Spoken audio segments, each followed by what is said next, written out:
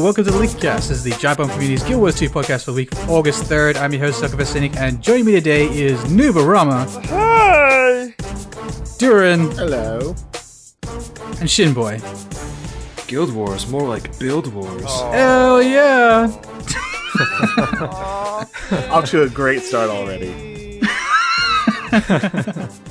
You guys should listen to the Buildcast. I love the Buildcast this week. Has anyone else checked it out? That son of a bitch I haven't bothered. stole my I haven't bothered name. listening to it. It's pretty good.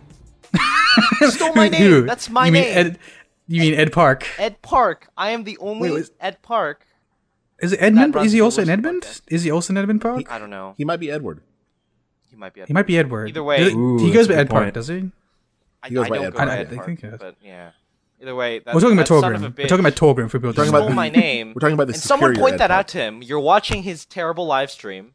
Tell him that's identity fraud and it's illegal, and I'm calling the police. But he's older than you. It doesn't. I'll say, isn't he older than Yeah. No, Yeah, Noob's secretly 32 years old. I am secretly 32 years old. Anyways, so just People tell age different in Canada. someone mention off the cuff on if you watch those things, just say that is identity fraud, and you are going to get arrested. If you watch Fine. those things, No, I totally like. Yeah, Torgrim's great. I love him on the Buildcast. I don't know. He's good. I think he's cool, but there's definitely negatives to his personality. Haven't they only had like one episode of that? Or Two. Oh, Two is significantly better than I haven't one. bothered to listen. he also has some. It's He also has good. some pretty good, like I wouldn't say theory crafting videos, but just kind of videos where he explains the build he's running. While he's Yeah, running I those. watched Yeah. a few of those. Yeah, I watched one of his Rifle Warrior ones, and it was pretty good. Yeah, no, he's totally. He's one of the few people who does well commentated Guild Wars 2 videos. Like a lot Except of guys identity out fraud there. is illegal. Like a lot of guys out there like do commentated videos, but they aren't good at Oh god, commentating. I got They just real got- deep into that this last week, leading up to the stress test. And stress test. Man, there are some bad ones out there. Holy shit! Yeah, there's some. Are you talking about the thing you linked me? No. Like there were actual like PvP matches that people did that they decided to go and do like a kind of a commentary shoutcast type of thing behind it. And like there was one in particular I was listening to. The guy was trying way too hard to sound like maybe what a professional FPS shoutcaster would sound like. I guess. God. Oh no. I mean, he just Oh, sounded jeez. bad. That sounds like a And bad then like time right he's there. he's running some music behind it too, and the music is like louder than him, so he's like fighting for volume control over it. Was it like crazy dubstep? Yes, I hope so. Okay, Which was the good. only- acceptable form Yeah. of yeah, casting it was music. the only like real redeeming Why factor are of the we video starting and off why I with got all such the way a through it. depressing topic? I am so depressed right now. I feel like Because slitting my Torgrim's wrist. great. Because there's some people out there who do a good job of it. There's guys from the Super Squad who are pretty good. Guys from Team Paradigm who are pretty good, and Torgrim is pretty great as well. Aside from that, Noob. Oh, Team- Dourin Someone seemed sounds like like- he someone had sounds like they're some confused dying or I'm words. gonna go ahead and say this: the Team Paradigm guys are assholes, and they might be good at what they do, but somewhat. fuck, I can't even stand watching their. Yo, if you're videos. listening to this podcast, come at me, bro. No, it's If- just if you're- they're taking this shit most way people too think seriously. we're Like, assholes too. Like so I don't know. I'm watching their videos and like I listen to a dude like yelling at another guy and like talking about like other people just being stupid and just, it's not like this is a fucking game. Get over yourself. Come on, I call Yeah, out that's ArenaNet very- developers on being stupid trannies all the time. No, but this isn't. This is like. Well, it is kind of the same, but it's more like. It's more like. It's when playing a game. I do not want to be in a situation where anyone is being negative. Really, like if it's. I like having fun when I play video games. We played a bunch of PvP. Wait, hold on. Slow down. Before when we were talking, I said it's all about fun, and you said no, it's all about winning. Yeah, that's true. But winning is. Well, okay, all right, Winning Shinboy, is you were fun, there. you're right. Did I act like the Team Paradigm guys Yeah, like when we it's- did structure? Yeah, like it's all I don't know. I wasn't on Mumble because I forgot my mic. it's all right, about that's true. winning to an extent as long as you're not being a douche. But when you got a guy Yeah. like demeaning other people because God forbid they didn't call out that somebody was attacking because maybe they were trying to stay alive. Like people make mistakes, but that's no reason to call them a fucking Yeah. moron. I just can't wait till these weird pre-game teams kind of get dominated by the actual eventual. Like 2 years from now, I find it really unlikely that either Team Paradigm or Super Squad will be in the top 10. Because inevitably, there's glorious comeback of Rebel Rising. Or Evil. That's what I'm or Irresistible Blokes. I want to see those guys come back. I want to see like the true hardcore. I will say, being a fan of some esports War Machine, teams. damn straight. What are you naming? I don't know any of these. These are Let's like go War some Machine. indie grunge bands from the 1980s. That's pretty much what they are. Guild Wars 1 struck like PvP from like the first 2 years of Guild Wars 1. Being a fan of some esports stuff and loosely following some of it, I would love to see a Guild Wars 2 Evil Geniuses team, because I feel like they the people they tend to have, at least within the StarCraft 2 community, tend to be some very down to earth and like generally fun guys, but they are still very good. That sounds cool. I'm not familiar with them, but that sounds what I'm looking for in my content. Wait, are we talking about casters or? No, the players, the team players. He's not as bad as he makes himself out to be. That's an image that he has perpetuated. Anyways, Noob Rama. I don't know who any of these people are. Or going what back have you been up to onto this off week? topic is what we're doing right now. Yeah, exactly. Let's still talk about Guild Wars 2 for a second I've here. been helping my mom move for the first half of the week, and I slept for the second half of the week, and then See, there was neither of those things. there was some kind of test for Guild Wars 2 that happened. No, none of those things are what I want to hear from you. What I want to hear from you is a specific conversation we had when you approached me and you asked a very interesting question. Can you remember what it was? I asked you for your social security number, and you said I'll go get that. So Nubarama walks up to me on Steam Chat. I did not come up to you on Steam Chat. What? Wasn't it a Steam Chat or was it a Mumble? I came on Mumble, and then you linked me a video. No? Oh yeah. I linked you a video because on my recommended list on the side, I don't know how it kind of says something about me, right? It kind of says something about me. But on my recommended YouTube stuff on the side, big reveal. There was like Colin Johansson like talks about Guild Wars 2 or some shit, and then there's Wooden Potatoes and like Torgrim, and then at the bottom is like this dude. And like half the image was like this blackness, and there's like bottom quarter of a dude's face. So I click on it. I'm wondering how is it even really relevant to me? So it's this dude who starts off the video by apologizing to his viewers for not always a good way to start a video. for not posting a video last week, or like an impressions video last week or something. And I'm like, okay, what? I still have no idea what this is about. I'm intrigued now because clearly there's like 8,000 views or something. And this guy clearly has like some weird following. So it's on his face, right? He's talking to the camera and he goes, but this week I've got something amazing to show you. And he turns the camera around and just this close-up shot of this like figurine. It was like a Samus figurine. Oh, good God. And he starts like deconstructing it, like detail about like the paint job on it and like the angle she's in job? And how it like encapsulates Samus as a person. And I was like, oh my God. And then you're like, isn't this crazy? And I'm like, no, that's acceptable. And I got to the point in my life where that's an acceptable thing to me. Like, I don't own any figurines, but I will tell the truth. In the last week, I have been convinced by some very shady people that is an acceptable idea. And I'm starting to think that isn't acceptable. No, you should not listen to these shady people. I'm a little scared here because I've seen that video too. Oh God, am I the only one here who has not seen this video? I don't even know how I saw it anymore, but like, how is this guy infecting our lives? I think you were there. No, I saw this on a really bad YouTube bender I did. I feel like I should just like watch this right now. So I couldn't track it down for you. Well, I could, but I'm not going to. Let's just say that. Because more of those videos will pop up on your recommended. It's right in your watch history. So. Well, yeah, exactly. It's right there. But I'm terrified of how much overlap there is between our listener base and this person. So I'm not going to reveal it because I don't want to know. But it, like that was like new people say, "That's my cousin." And if he does, to each their own. Indeed. No. Yeah, if you listen to the podcast, email us at Lincolncast@gmail.com. Like Mbim Bam, my brother and me, I have lines which I draw, which I'm fine with. So if I offend any of my viewers who are into, say, detailed anime figurines, I don't care. I don't care. I like anime. I'm a jerk. I'm a jerk. I'm fine. Okay, I'm a jerk. But and I've gotten to this point where some of the strangest things that regular healthy people who are productive members of society would honestly disagree that it's a right thing to do, and I'm hoping my condition doesn't get worse. But I feel like I'm slowly drifting away from that correct side of reality, and God, I feel like this is socially acceptable. Have you been? So the question Noob asked me, right? Have you been After I ordering leaked this things video from websites that have no English?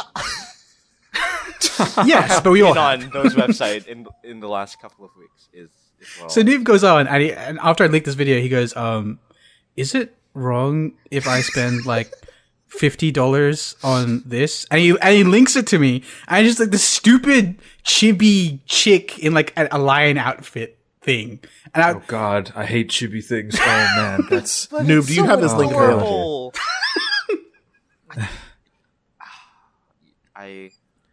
You have a problem. I have a problem. Is he like? Oh God. Like, I am a massive nerd. I'll be honest. I'm sitting in the room where I'm recording this, like, maybe 10 feet away. I have in, like, a frame that I spent upwards of, like, $130 on, a sepia-toned Jurassic Park. So, okay, so wait, I'm not afraid. I have no shame. What is that? Does it count as a highly detailed anime figurine if I have some characters from Final Fantasy VII? Yes. Probably does. They're all male. It probably does. Don't criticize me. Look, they're all male. They're not the creepy short skirt female ones. They're all. I know, but like at some point, oh, what the fuck, Noob? It's kind of the same thing. I like how Dourin's trying to turn it back around. It's great. This is one of the Revelations podcast where everyone slowly reveals their deep dark sides. Yeah. Oh, did you link it again? Oh God, you're the fucking worst. Wait, you were gonna pay a good amount of money for that? $50 for that? $50. Are you fucking kidding me? Noob, you have a problem. Wait, okay, Noob, can you describe this figurine from your perspective, Noob? It is, I'm scared because I feel like I'm just gonna be lynched one day. These people in robes are gonna come to my house and it's like, or do this person who is on this podcast, and I'm gonna say, well, the listeners have to know. The listeners have to know. So yeah, for anyone listening, I'll probably post the link to the Giant Bomb thread. So how was your week, Dourin? I mean, no. You ain't changing. No. Okay, it is a lion. It's a figure from Lion King. I'll say that. No, that's all. So who is this girl from? Who is this? What anime is this girl Snoop from? Lion? This is. I feel like I'm gonna do something wrong. Now, Noob, before you go any further, know that this is being recorded. Really? I came here on a podcast multiple times, even. Yeah. Yeah, we have 2 recordings. 2 backups going. We have 3 recordings. Oh yeah, we have 3 recordings going. So it is from an anime, and it is a figure of a lion, and Snoop Lion.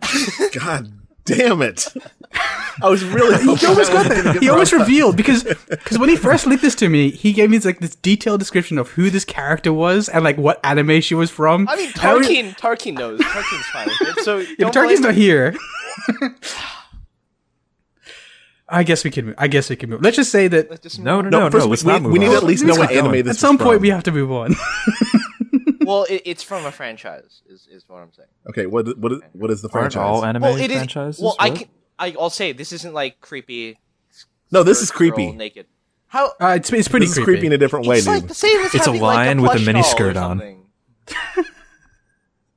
Except the plush doll is a lion that has Do you a mini own skirt many on. plush dolls, Snoop? Actually, I actually don't have any physical like manifestations. Oh yeah, you told me this. Like yeah. other than game boxes at this point, mostly because I don't spend my expendable income on like. Stuff. And I said to you on the day, like exactly, like at the moment, you won't have immediate regret when you buy this, right? Like you'll buy it and you'll know in your heart that you're an evil person. No, I feel like I'll have the immediate regret. Like immediately, right? And then later on, open the box and look at it. Like, what the fuck did I just do? Let's get this other figurine to complement this one, and then it'll be exactly this like the deep problem dark comes in down like, the rabbit hole not, you go. not this move, but like 4 house moves down the line, like your 4th house, when you realize that the moving truck is filled with figurines. When you were like 30 years old and you pull this thing out of a box. I'd say surrounded by others like it. Yeah. And like DVDs. And it's sticky. It's sticky. Oh God. Oh God.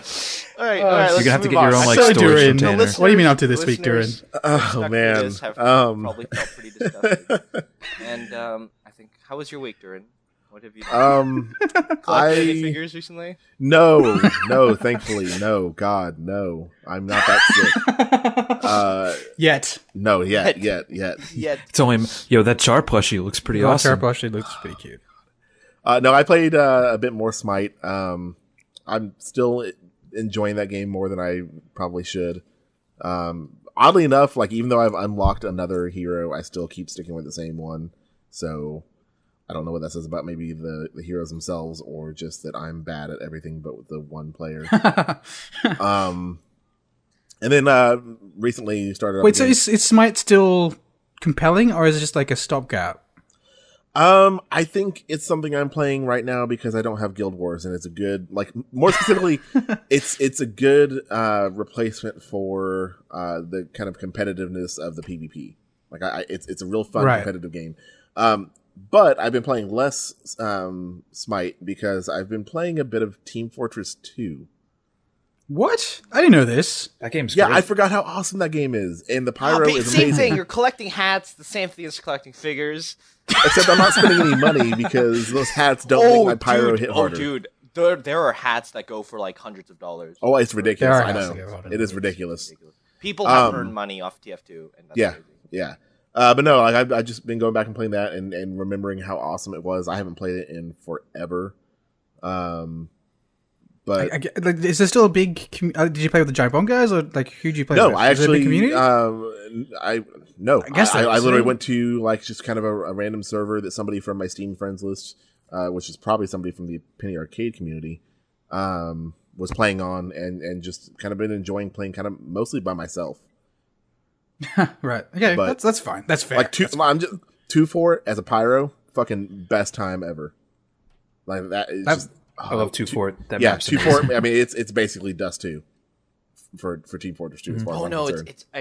it's basically FY Ice World because it's the same symmetrical map. By the way, for anybody who might be, really just can't get over like Noob not wanting to reveal where that character is from, that would be Fate Tiger Coliseum, and the girl is the Saber Lion Girl. Thank you. How did you figure Thank this you. My out? wife actually sent it to me on Steam. What? Oh, She looked God. over and saw it on the screen and knew that I was wondering where it was from, so she informed for us. Don't blame me. Your wife. No, she knows this. She Oh, Google God. searched it. Okay. All right. You can actually search by Yeah. images. So Because this conspiracy could have gone all the way deep, right there, all the way. Well, the thing is, this isn't the only thing I was looking at, so my secrets are safe. It's fine. I saw the other thing, like the I don't know if that's $200 something chick you on a should have bike said. thing. That was I don't know, man. I don't understand. see, Noob, like you picked a very tame image of that character. This is Oh, the figure. God, This I don't is need the to hear tame that. figure. I don't want it. I'm not gonna be like, because I don't want to have people coming into my house and seeing like what other people might have. That people, you know what I'm talking about. The kind of Oh figures God, that- Dourin, why would you link that? I'm clicking this Oh, link. God. Oh God, Nubarama, you're the I'm gonna biggest close that pervert. now. No, that's For anyone asking, I am not going to link that one in the thread. Not at all. So You got nothing to say, yeah, do you? I'm so offended. Team Fortress 2. This is this is prejudice. This is an attack on his Demand person. my right to free speech. And then started up a game of Civ 5 with some friends yesterday and had an absolute blast with that ended with war. As any good That's Civ pretty 5 cool. game does. Yeah. So I've never played Civ. see, I've never played a Civ game. I wasn't actually. I Neither wasn't. have I was I. telling Noob about it earlier today. Actually, I wasn't actually going for a militaristic play style. Yeah, it's but so ironic. the friend that was at my southern border was, and I knew he was, so I started putting units on his borders, and it turns out people don't really like it when you do that. Oh, so yeah. He eventually declared war on me, along with one of the other guys. So I wound up fighting a war on 2 fronts, paid off the other guy, gave him one of my cities, and I think it was actually just the city, and turned all my attention on the one friend. And he, after starving his entire economy and all of his cities have come to a standstill, he's finally decided to go ahead and back off now because nobody fucks with Mother Russia. Why don't you just make? You should have left like one city remaining and made it your puppet city and say you can play as my puppet city. Well, see, that's the thing though, is that I never once broke borders. I stayed on my side of the border and fought him from there. Fought a defensive war? Yeah, I fought a defensive war. You did not World War II Russia him. No, I didn't. He did not pull Super Mega Canada like you do every time you play Civ. Here's the secret, because I know he doesn't listen to the podcast. The plan is once he calls off the war, I plan to go silent until I get some uranium together and then just nuke his ass. Fucking nuke him. Oh god. See, this makes me really wish I had friends like that played PC games, because this sounds really fun. It's a blast. I love Civ 5. If only I like strategy. I'm just waiting for Rome Total War 2, because Rome Total War is amazing. See, I've never gotten into those games before. That one is very accessible, and I think that's why I've gotten into it. It's very, very easy to just kind of quick up and play. Quickly pick up and play. Yeah. Click up and play. Quick up and play, yes. Anime figurines, how about those guys? Yeah. So basically, they're easy to pick up and play with. Yeah. Oh no. I was gonna say it, but Shinboy did it for me. That's so what I'm here Shinboy, for. what have you been doing this week? I've been playing some Guild Wars, original Guild Wars. Oh shit. Yeah, I played like a couple hours. I was 38 out of 50 for the Hall Monument stuff. So I'm just like, I'm going to do something that I really do not want to do and just sit here for 3 hours and get up to 40. Oh, God. But if we're talking about secret nerdy things, in addition to that Jurassic Park map, I also have an equally expensively framed Dead Space poster thing. Oh, that's not too bad. I feel like this is acceptable to you guys, but what I'm doing is just... I might as well be a pedophile. I mean, look at what you chose as your first. Yeah, I mean, yeah. You know, I'm a child enthusiast. I have figurines of Sephiroth and Cloud from Final Fantasy VII up here. Like they're big masculine dudes with big swords. Your first. And to be fair, I know I still lumped them in the same. Your first figurine is of a girl that looks like she's maybe 5 years old in a lion outfit. Oh, you don't get it. You don't get it. No, I don't get it because I'm not sick in the head. I'm trying to think. Do I have any figurines? I'm trying to think. Wait, did you get the deluxe edition? I don't own any, and it doesn't matter. You've probably offended at least one person listening to this podcast. Right. I probably have, but if Rawson was here or Tarkin, they'd be okay with it. Probably. Rawson would be okay with it. Is that a good thing? That's not really a very good argument.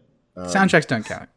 Yeah, and well, like if I look in my closet, or not my closet, my bookshelf, it's all books, and I don't have any anything like that. So that's an argument though. It's not like you've lived a long life with a significant amount of disposable income in order to gather these things to you. You're just starting out your adventure now. Really, you're Ash Ketchum, and your first catch is this ridiculous little anime girl. I have an internship at City Hall, and apparently there's a specialty store close to City Hall.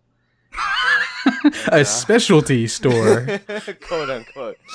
And we should get back to talking about Guild Wars 2. And man, what fun is that? Let's talk about Shoot Mania. Oh yeah, you've been playing Shoot Mania. What's up? How was it? I played maybe an hour of it when I first bought into the beta after my beta time ended, and I was like, this game's pretty bad. It's not much fun. And then the TNT happened on Giant Bomb, and that was one of the most fun gaming experiences I've had in a long time. So if you can get a lot of people on a server, I mean a lot, or even for certain game modes 20 plus, that game is a blast. It is so much fun. But so we said this before the podcast, and my immediate response was, is it fun because you haven't played CS 1.5 in a while? Because that's where I want my shooter action. I don't really care for how they approach it. It's not fun in a way that like a really tight competitive shooter is. It's fun because of the ridiculousness. Yeah, I mean, But then wouldn't you just go for UT 2004? We'd be fair here. It's not technically sound. No, not at all. I mean, Wait, what does that mean? Trackmania. Oh yeah, It's like that, but a shooter. Yep. So like pretty much on all accounts. Yeah, it looks swimming, but like some of the it is kind of swimmy. I can't stand that. Some of the maps on like some of the servers that I've been playing are really, really fun. Like the one map that they played on TNT, which is just like the long strip in the middle, and everyone gets launched into it. That map's pretty great if you get a lot of people. Because it's just chaos. But would you play that over UTC 2K4? That's the question, you know? I love UT 2K4. I wouldn't play it over it. I would play it for different reasons. Okay. I can't. Yeah, no, I don't. I don't know enough about. But would you recommend it to the users, and why? I would recommend it to the users if you want a fun, stupid, laid-back shooter where you can still compete with each other without it getting like cutthroat. Right. Yeah, that sounds so. Like just like big dumb fun is one of those shooters. Because like UT 2K4 is like twitchy in a way that like it requires a lot of like precise timing and aiming and skill. Yeah. This is twitchy in a way that like you're just sort of dumping and hoping you hit someone. Everyone's dumping it all the time. Like, you can't even really dump because the way the ammo is done. Like you get like 6 shots. That's a great point. Yeah, that's a great point. Yeah, you get like 4 shots, but that's like the honestly, like unless it's really not as bad as people make it out to be. Because I'll admit, I played for part of the TNT. I played till I killed Jeff and then I left. But and then I watched the rest of the stream while I was like eating dinner or something, and it is a terrible game to watch compared to playing. Right. Okay. But what's like a lot of shooters? It's like Unreal Tournament. It's at least decently entertaining to watch, like relative to playing it. Shootmania is not that at all. It's so much more fun to play than it is to watch. But how do you reconcile with the ammo thing? Like how do you like that's the big thing Dourin brought up. Like you only have 6 shots or whatever. It sucks when you first start playing and then I don't know. It kind of sounds like a solution to a problem that shouldn't exist, but you just sort of have to get used to it. Right. But the problem with it is like you said, it basically feels like a Twitch shooter, except that you can't like it's the kind of game where you just kind of dump on fools until they die, but you can't do that in that game. And especially when like on that TNT when I saw them running the Quake level, like that level just doesn't work. That game style doesn't work when you've got like 6 shots to shoot. Yeah, like, but there is a way in the map editor to just like dump. So maybe it's somewhere within the architecture. I really hope there can is. set the server to do if that's the case, and like there are servers that are doing that, I would be way more interested in checking that game out. You should still check it out anyway, because I mean it's cheap. It's under $20. So, all right. Even if you play it, that's like, $20 I can spend on gyms. It's still though. totally worth it. I guess. And bringing it back to Guild Wars 2. So put it to buying a figure. That's our off-topic discussion for the week. Buying 40% of a figure, apparently. The better. Whatever, man. That's so fucked up, Noob. That is so fucked up. I love that we brought it up on the show. Which 40% would you buy? Well, okay, here. Top half and bottom half, Noob. Okay, I'm looking back, and there are magazines. That's like the nerdiest thing I have. Like, gaming magazines. Okay. Yet again, this is invalidated by your first purchase being a crazy anime figurine. God, definitely not posting that one. Silence. Oh jeez.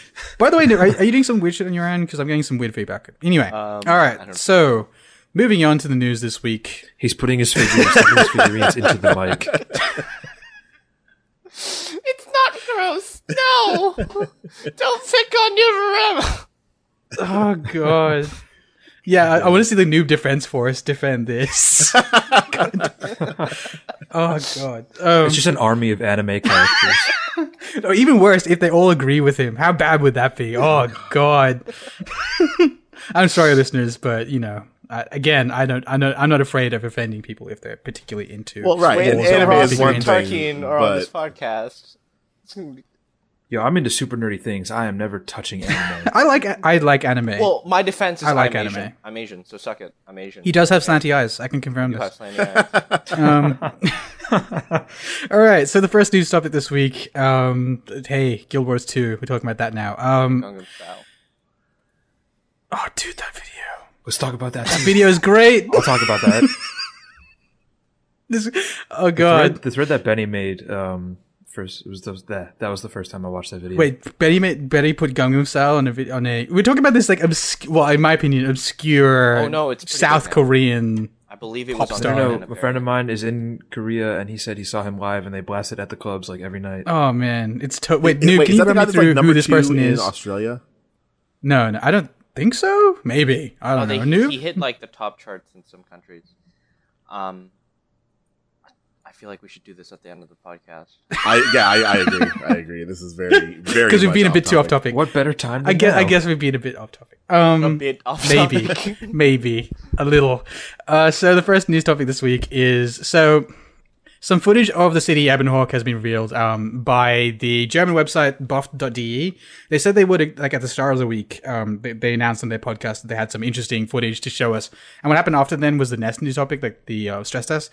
So everyone completely forgot about it. But at the end of this week, I think it was just today morning or something, buff.de showed a video of some, like, they got permission from Arena to show it, of them moving through the Fields of Desolation, which is the level 30 to 40, one of the level 30 to 40 areas in Guild Wars 2, and some very short footage at the end of the city, which I can now confirm now, of Ebenhawk.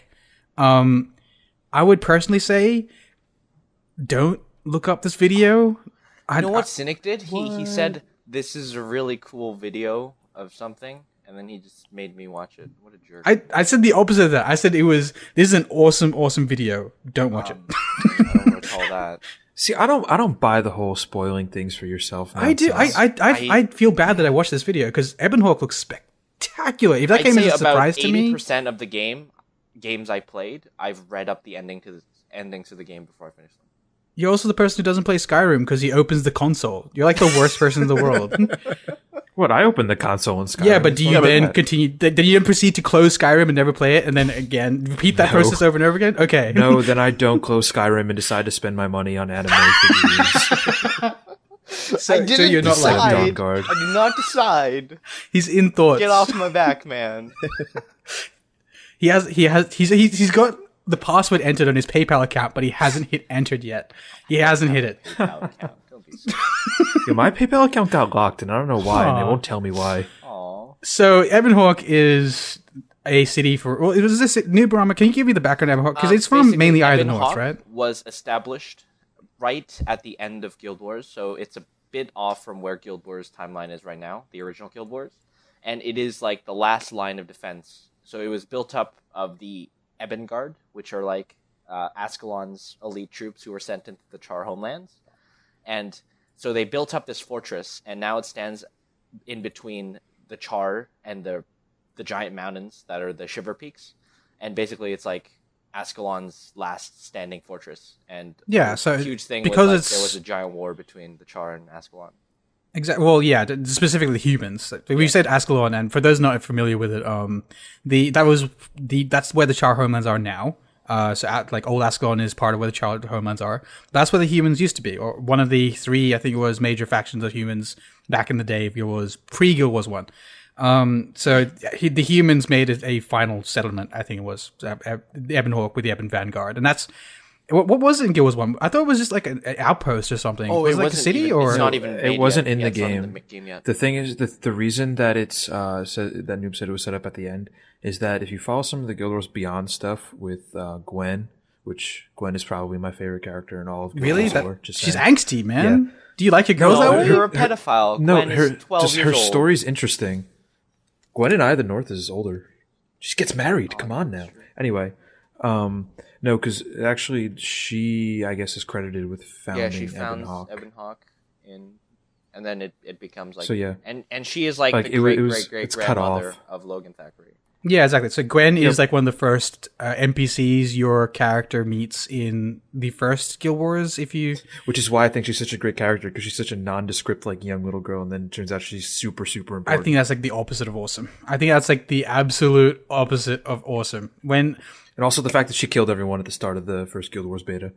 Yeah. Oh, right. So, oh, God. I remember. Like, Gwen, her last name is Thackeray. She marries this dude. That's how she gets her last name. So that's her original last name. But either way, I hate it when. It's a complete aside because I want to talk about Ebon Hawk itself, but I hate it when any game or any type of fiction links things as obscure as that. And I feel like ArenaNet is like one of the biggest advocates of doing those like dredging back. That's why I like this. That's why I like it. Like, yeah, I hate that. The leader of the Vigil is a descendant of the Char guy in. I think it's so creatively bankrupt, in my opinion. Like, seriously. Well, you also like the Azura, so your opinions are... No, let's not have this conversation before one of us gets kicked out of the podcast. Exactly. Well, and it will be Shinboy. It'll be Shinboy. To some extent, it's something they kind of need to do to, like, I guess, validate to, Guild Wars 1 players, like, this is the same world. Like, just by saying, hey, this is Ascalon, or this is, Tyria. But isn't just that? It's not just saying, "Hey, see, this is the same world." It's "Hey, see, this is the same world" with like giant neon arrows pointing towards last names and stuff. It's kind of, I think it's dumb. Like I didn't even realize the last name was Thackeray. Especially when you're talking about a world that like it takes place. What is it? 250 years after the one that you guys have played in all these years. Like, that's the only. In order for you to really feel like this is the same world and that they've really sold it, like there needs to be some familiarity there, right? And it's not like it's just the last name drop. And for people who aren't following Guild Wars that much, and like you, I didn't even realize, right? Like it's just like, hey, look, they're related. That's like a cool little Easter egg. Because like Logan Thackeray, like if you don't really pay attention to the Guild Wars 1 lore, from what I've seen so far of the human stuff in Guild Wars 2. Like, if you don't know that, they don't really show. No, like, this is the first I'd heard of that. I literally had no idea that he was a descendant of somebody important from the first game. Again, I wish I'd never found that up. I wish I'd never found that out, because to me, it kind of breaks things. I don't like the fact that... I don't know. Well, the whole point of that is... It's nice. The whole point of that is... The whole point of that is a nod to the players of the first game that really follow the lore. That was the whole point of it. You weren't one of those players, so it wasn't really something they put in there for a player like you. It was something they put in there for a player like Noob. It wasn't made for you, asshole. It's for me. It's an Easter egg. It's an Easter egg. To some extent, I guess, yeah. I'm pretty sure that Queen Jenna is also a descendant of Adalbern and thus Rurik. No, not Adalbern. She's the descendant of the Shining Blade Queen. What's her face? No. I thought it had to do because I was reading today about. I was going real deep reading about Magdar and Sohothin and all this nonsense. About how like only a true descendant could like come back and like stop the ghosts in Ascalon, and Queen Jenna was one of those descendants. I don't know. I was reading it on the wiki. That Jenna was a different line, and she was like the Queen of Kryta because she was from Kryta and not Ascalon. I don't know. Well, you also have to think there was the mass exodus from Ascalon into Kryta. Yeah, but let's not get further into this. Let's stop. Exactly. But I first I want to just apologize here. Some people may have noted that I have a little bit of a negative opinion of the Guild Wars lore nowadays. I've pointed towards Wooden Potatoes videos quite frequently, and I actually really love them. He does a fantastic job of covering the lore in Guild Wars 2. Also, it's youtube.com/Wooden Potatoes. But he has done a successful job of convincing me that I don't give a flying F about Guild Wars lore. I'm sorry. Like, it's really interesting, but... Get out. Just get out. The door's right why there. Are you even here? Like the fact that I played Guild Wars 1 and didn't know any of that kind of indicates, and the fact that playing Guild Wars 2, I'm kind of playing it the same way as I did Guild Wars 1, just for like the combat and all the other stuff, kind of means to me that I'm just not a lore guy. I'm sorry, guys. I'm sorry. Well, like the ArenaNet's biggest problem with that is that while they do have really interesting lore, the first game, at least, like I said, I haven't really done much of the personal story stuff in 2. The first game was really, really bad at telling you the story. Definitely. Yeah. Well, you can say it was cinematic glitches. It was really cheesy. It was really chilly. It was really cheesy. North was As a factions. person who has done the personal story, I definitely feel they've made a complete improvement, especially to the art and everything. Like, for example, in the first Guild Wars 1, there's in the Eye of the North, there's the Norn female hero. I forgot what her name was. Jorah. Yeah, and you fight the original Svanir as part of your Eye of the North story. And part of that is, like, straight up, the final cutscene of her confrontation with Svanir has this, like, really terrible 80s style cut between their faces. And she's doing, like, she's doing, like, I'm gonna kill your face. And he's like, I'm a bear. And then it just cuts back and forth to them. And then she runs into him and hits him a couple times. Like, the worst cinematography I've ever seen in a game. But to be fair, I haven't. It's funny because they had to use all the in-game animations. Yeah. Oh, which is really like they didn't even like go back and manually custom animations. No, like oh, so like if you're like in a cutscene, like an NPC's trying to signal another one over, he just does the /wave animation. So that's one thing. Like WoW for the longest time did not have anything that resembled cutscenes. It wasn't until the most recent, or not the most recent, Wrath of the Lich King Warcraft expansion. 3 had a lot of cutscenes. Yeah, but that was all stuff done. He's not talking about cinematics. I'm talking about like they zoomed in to the ground. Yeah, and they showed people's faces. Really low. I don't remember that. I don't remember that. No? But in WoW, in Wrath of the Lich King, they did do like a proper, not really like, I guess a sort of cutscene, but in like an in-engine one. Where they did like custom animation stuff and like moved mouths when they talked, but it's at the same time I almost wish they hadn't, because while in some respects it was neat they went that direction and put that production value in there, but on the other hand those models don't look very good, and when you start doing real close up on those faces, it looks like fucking ass. Hey guys, you know what looks pretty good? Ebonhawk. Oh, yeah, thank you. I was going to say, but we kind of have to round it out and actually talk about Guild Wars 2. So, Ebonhawk, well, first of all, like, we don't see that many of those problems repeating themselves in Guild Wars 2. Let's just say that first and foremost. The storytelling seems to be significantly improved. I'm still not too big a fan of it, but whatever. Ebonhawk, which was shown in these videos. You're the anime fan. Yeah, I am. Anyway, which shown in these videos looks absolutely spectacular. I don't actually want to describe it. I'm going to leave it up to you as the listeners to seek out the video for yourselves if you want to see it. There's a giant dragon that destroys Ebonhawk. Okay, all I'm going to say about the looks of it is that the concept art of the gates that came out a while ago gave me one image of it, and did it live up to the book? No. Which book was it? Ghost one of those bad probably books. It should probably be the second one, Edge of Destiny.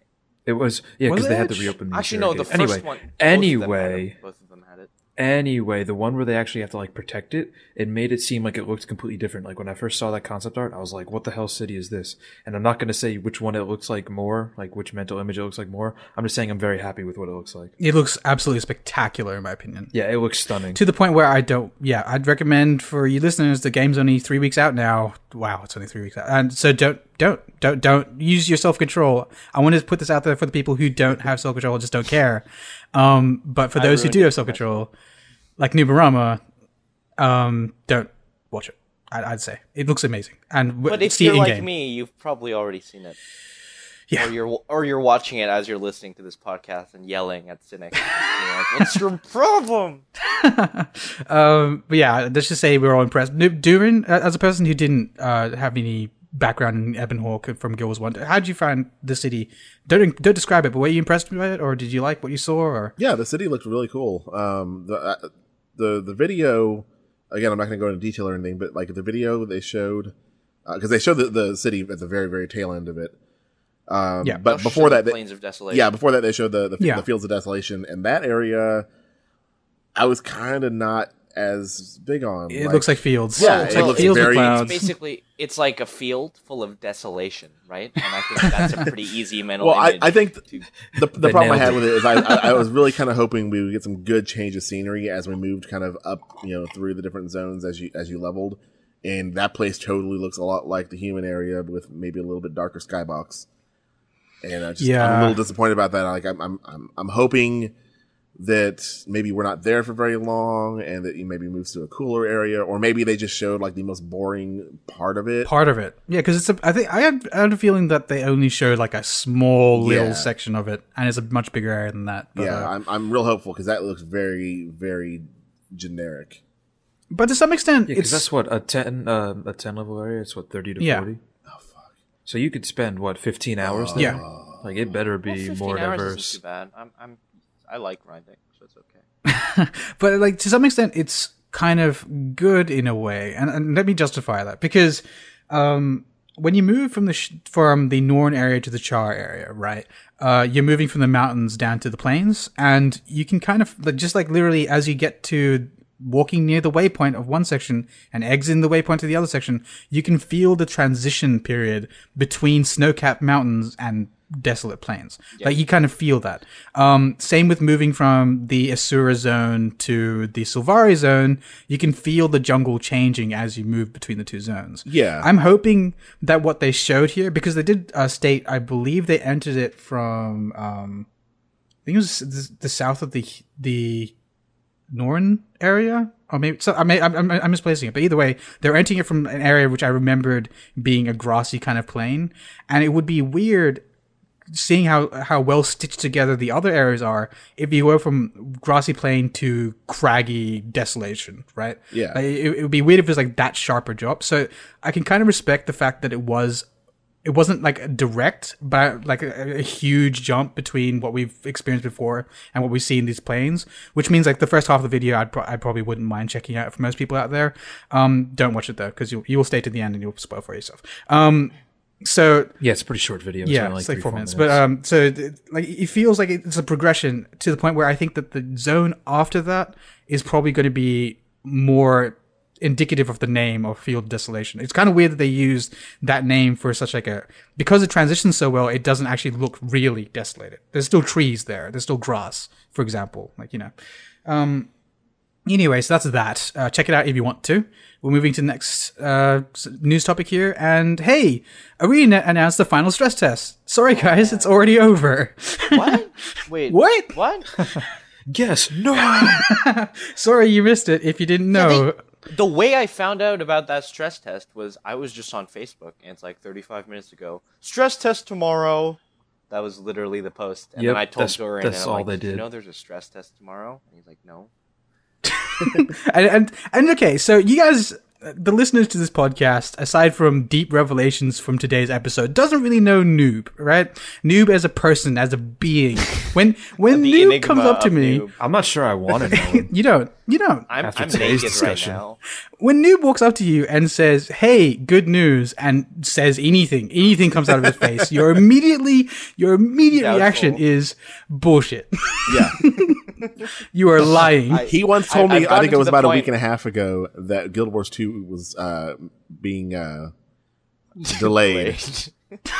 And I'm pretty sure I might have threatened his life if he was lying. I've multiple times told people there's a beta weekend going on. Haven't you noticed? And then they've launched Guild Wars. It's not working. And I'm like, oh, dude, the servers must be packed. I'm like, oh crap. And then they go on for like a couple of minutes, and I tell them, I'm just kidding. I'm not the biggest fucking troll. Oh, I hate you so much. So it's bled over to the point where when Dourin told me that the thing was on yesterday, I didn't believe it. That's how deep this has gone. I'll just say, Did you hear that from me? I was trying to convince people that I was Korean on Mumble, and then people are like, no way, I'm not gonna fall for that. Okay. Yeah, so like I had to check, and the only reason I realized it was on is because I checked Guild Wars 2 Guru, and it was on the front page. But I checked like the blog. I don't believe that they put it in the blog. Like I don't think they released it to most of their. No, it just sort of showed up on Facebook, and it's just like, yeah, this is tomorrow. Yeah, BT Dubs. Because it's an interesting point that ArenaNet has launched a new website as well. Like as an addendum to this, like they have a new fancy Guild Wars 2 website, which I actually think doesn't look as good as the old one, personally. Yeah, I agree. Yeah, it kind of moved from an interesting website design, which is different from every other MMO, to something that looks very similar to how BioWare sets out their websites, in my opinion, with like the top bar and like But anyway, like they didn't even announce it on there. Like a lot of people felt burned because they literally announced this stress test the day before it happened. You did not miss much. I think you missed a lot. I don't think you missed much. Well, Noob, I disconnected a whole bunch of times. It was great. Really? Okay, let's roll through everyone's opinion. Me and Dourin will go last because I think we had the best experience of us. But Noob, what was your experience with this stress test? So everyone was on Mumble. It was quite crowded, and we were talking about the correct vocabulary between British and English, and we all get in Guild Wars, and then we spawn, and then it was completely empty for me. And then I ran around until I found Shinboy. And then we ran around together, and then I decided to make a new character, and the game stopped working, so I just stopped playing. It's so sad hearing Noob. Like, every time something nice happens, like, it's kind of like karma. Coming off what I just said, it doesn't mean to go there. Nice things don't happen to Noob. Noob gets something nice and then ruins it for himself, or it just doesn't work for him. I love it. It's kind of good. I'm telling you, when StarCraft 2 came out, I was sitting, installing the game, and then I went on Wikipedia and found out the ending of that game. God damn it, Noob. To be fair, most people don't buy StarCraft for the story. Well, Okay, before we go any further here, Shin I still Boy. haven't finished it yet, so let's move on. Shin Boy, I haven't finished it either. what was your experience with this beta weekend event? Don't talk about the PvP stuff, just the start of it, where it took you a while to get in. I think it was. No, I got in right away. Just run me through it. I just couldn't get on Mumble because I didn't have my Okay. mic. So I spawned. And like 2 seconds later, Noob ran up to me and started yelling at me not to run away. Because he was behind me, so I didn't see him. So I just started running, like killing things, because I like almost had the last skill unlocked for Rifle Warrior. Hey. So like I pretty much unlocked that while me and Noob were running around. I dinged to level 7, started messing with like swapping weapon sets, and then just PvP'd for the rest of the time. Hell yeah. Until I got disconnected and decided to order pizza. Aww. Was that what happened? I guess. I feel like my bad luck rubbed off while we. I was made upset that because encounter. like I was playing like this was before I started playing with you guys because I wasn't on Mumble, so I didn't know what you were doing. I had this Necro that I was just dominating. I killed him 1-on-1 like 3 or 4 times in a row, and he was running towards me. I'm like, oh yeah, he's back for more, and then I disconnected. Aww. I was so upset. Man. But yeah, so that brings us to me and Dourin. I'll do my little stint first, and then let Dourin take the rest of it. So every time I launch into any of these stress tests and beta events, pretty much the first thing I do is jump onto a warrior or make a warrior if like the time they reset. Go straight to the PvP aisles, go all the way up to the merchants, open my tabs, and then just sit there reading traits for like. So that's the worst part. I did that too. He spends for the a entire good amount of time that the game is So not you available. didn't play Guild Wars. No. He spends the entire time that the game is not available theory crafting builds so that he can check them out when the game comes out. Or when the game is able to be played. And then when he's given a 4-hour opportunity to test some of those theory crafted builds, he decides he wants to spend that entire time theory crafting in the game. So I woke up. What are you gonna do when the game's out and you when find there was your an hour builds? left of the stress test, he wanted to drop out of the PvP that we were doing so that he can go read up on stuff for his builds. Yeah, totally. I'm Like, you're gonna be that It's just person me. who's like, all the builds have been found. There's nothing else to find. And it's like, I'm not playing Guild Wars anymore. Like, you found the perfect. Like, seriously, you found the it perfect didn't build, matter. right? There was an hour Right, left. you found the perfect build, and you're like, okay, can't wait to use it. And then you realize the emptiness that has been created. well. You So just quit playing Guild okay, Wars. so every time I jump into these, right? I jump in, I go to the owls, I check all the merchants to see if any of the armor has changed, or the amulets have changed, or the insignias, sigils have changed for the weapons, which I did this time. There didn't seem to be too many changes there. And then I open the warrior trait lists and read through all of them. There's like been one major change. The point I'm bringing across there is like, yes, that's what I do. I also take out the longbow to see if they fixed that. They haven't. It's still a shitty conditions weapon I don't like. Anyway. So there have been a bunch of changes for all of the classes for this beta. For this beta stress test. But I won't be covering them in this episode, and we chose not to cover them this episode because it feels like there's a lot of transition happening between the build we played in Beta Weekend 3 and release. Like, if you look at Guild Wars 2 Guru, they have a pretty decent, it's not entirely inclusive, like some of the comments definitely go a bit deeper, but there's a pretty decent list of all the current known trait changes from stress tests, from Beta Weekend 3 to the stress test. And there's been a bunch of changes to Necromancer, definitely some really important ones to Ranger, and stuff like that. But I don't really going to cover them because everything's in flux. Really? Well, do you know, like, just one important one for The Ranger? most I play important Ranger one a lot for in PvP. Ranger makes me kind of want to play Ranger instead of Warrior. Oh, good, because I enjoyed Ranger in Beta Weekend 3. I can only imagine. So, it doesn't sound like much, but it's a big deal. Longbow now has a trait which reduces the recharges by 20%. Ooh. And it applies to short bows as well. So it's a bow trait. It is. So that means you could, like, I forgot what You it's can rapid called, shot. the one that You can shoot rapid with. shot every 8 seconds now. And also the one that shoots the one that you channel that shoots 12 shots. You can shoot that. That's fast. That's the one. Yeah, it's rapid shot. Yeah. Oh, is it? Okay. Yep. It is. I'm thinking rapid shot is the really quick one. I might be getting it wrong. It might be multi-shot. Anyway, I don't know. They are, and it seemed awesome. like rifle was doing a little bit less damage, but I'm not certain. Yes, I agree. And that's really concerning to me because those two weapons were neck and neck back before, because the longbow did more damage on the ranger, but had longer recharges, and the rifle did only a little bit less, but had shorter recharges. But now rifle's doing less damage and has the same recharges as the longbow.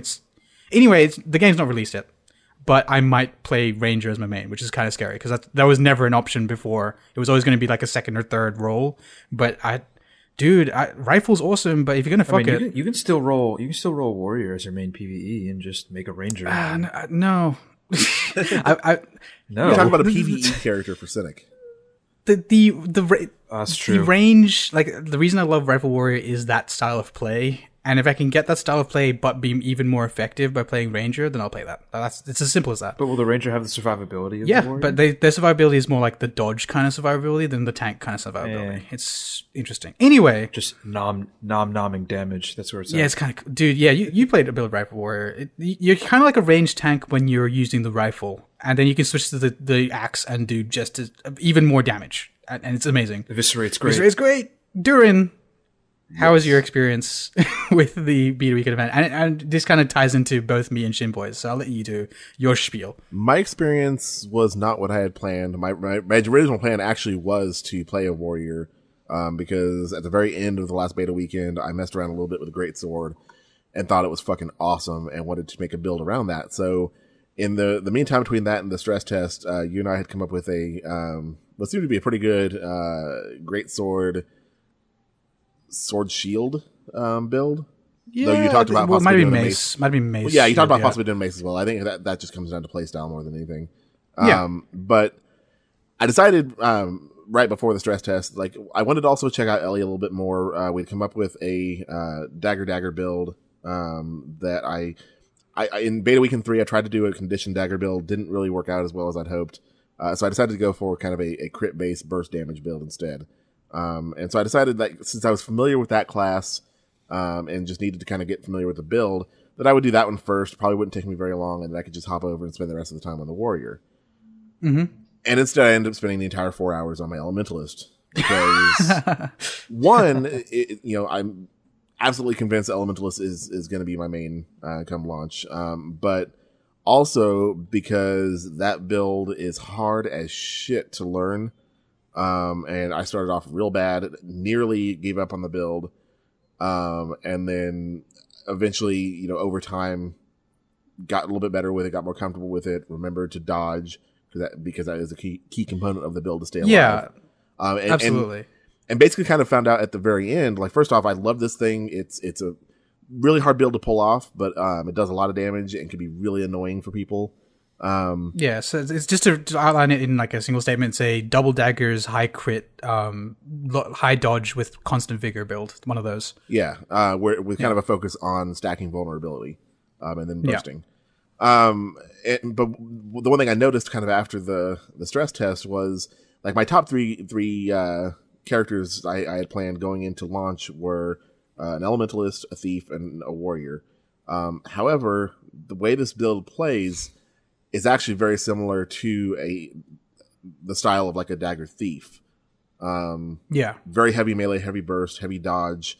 And so it kind of nudged, like it felt redundant having a thief as one of my top classes as well, since that was actually my plan for the thief as well, was a dagger. So it kind of nudged that out and knocked Necro back up to my top 3 again. Yeah, and we'll talk more about the interplay between those classes later in the episode. But it's the context of this was, and the reason he was able to get this much playtesting in was what happened. Except for Noob, who's a loser and a PvP nut, PvE nut. Sorry, I'm not a PvP nut. Shut your You're face. not a PvP nut. That's the problem. I'm so offended right now. He's an anime nut. He's an anime nut. Little girl anime. Anyway. So we had a situation where child enthusiast, the guild system. So, oh good god, good god, this episode. Anyway, So we had an experience where the guild system wasn't really working. Like, this is without a doubt the most broken I've ever seen Guild Wars 2.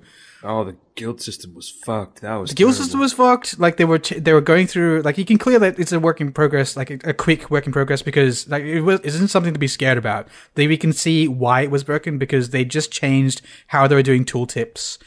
So you can see a bunch of changes within that, and some improvements as well. And they were changing how they were displaying the range finding on your skill bar as well. Like, there's some changes there. Yeah, I noticed that. Yeah. So there was a bunch of things there that were obviously work in progress. Some of the, like, in the PvP aisles, some of the AI was respawning at weird rates and stuff like that. But aside from that, like, yeah, the guild system was broken, and just, like, moving around was broken. The server went down once. Some of us had disconnection issues. Noob had huge lag issues, I think it was. I even got a problem where I created a new character, and I was greeted with a black screen, and I couldn't skip this intro. Like, it just, nothing happened.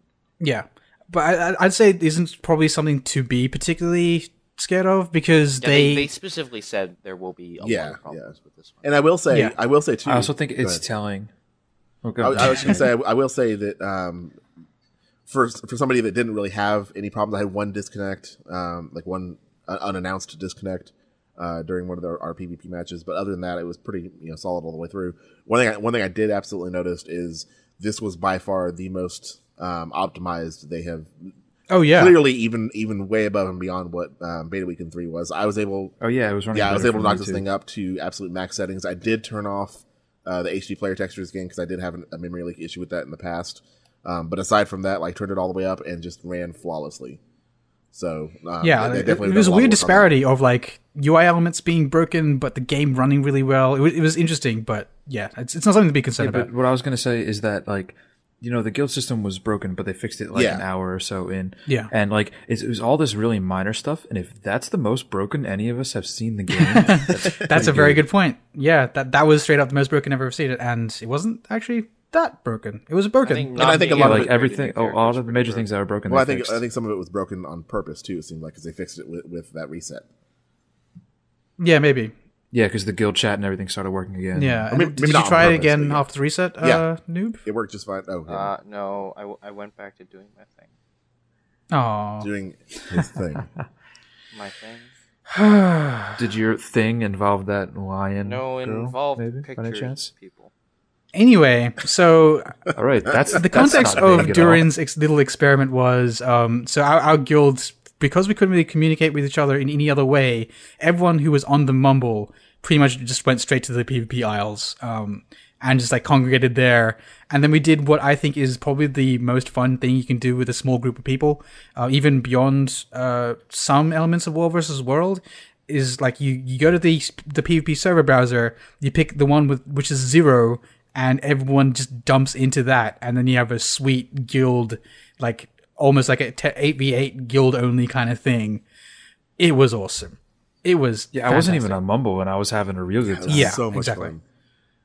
It was awesome. But I like how it sort of turned out like we sort of had an A team and a B team. It was kind of fun. I think I was the A team. Yeah, that's right. I'm gonna say that out there. Well, like after a few auto balances, when, like, the randoms here, like, left, it was like, when I started playing, there was like 4 guildies on one team, and then it was like Dourin, it was you and like one other person on the other team. And I remember one game in particular, you guys were up, like, it was on the forest map. It was like 474 and we had like 440, and someone in guild chat was like, yes, we finally beat these guys, and then we wiped your whole team, took all 3 yeah, there was. Well, it was awesome because it kind of justified the feeling I'd had going into it, which was that and I don't want to go too much into this because obviously a bunch of the listeners aren't from our guild, but definitely, like, the guys in that guild, I could even I forgot who it was. I'm really sorry, I forgot who it was, but there's one of our listeners was also with us, and a new member to the guild was also with us. I really apologize. But he joined with us, and Silent Dante, yeah, he was cool. He joined with us, and he was like he wasn't silent. I thought he would be silent, but he talked, which is better. He talked like once, but after that he didn't quite. He was fairly talk silent. Too much, but yeah, he lived up to his name.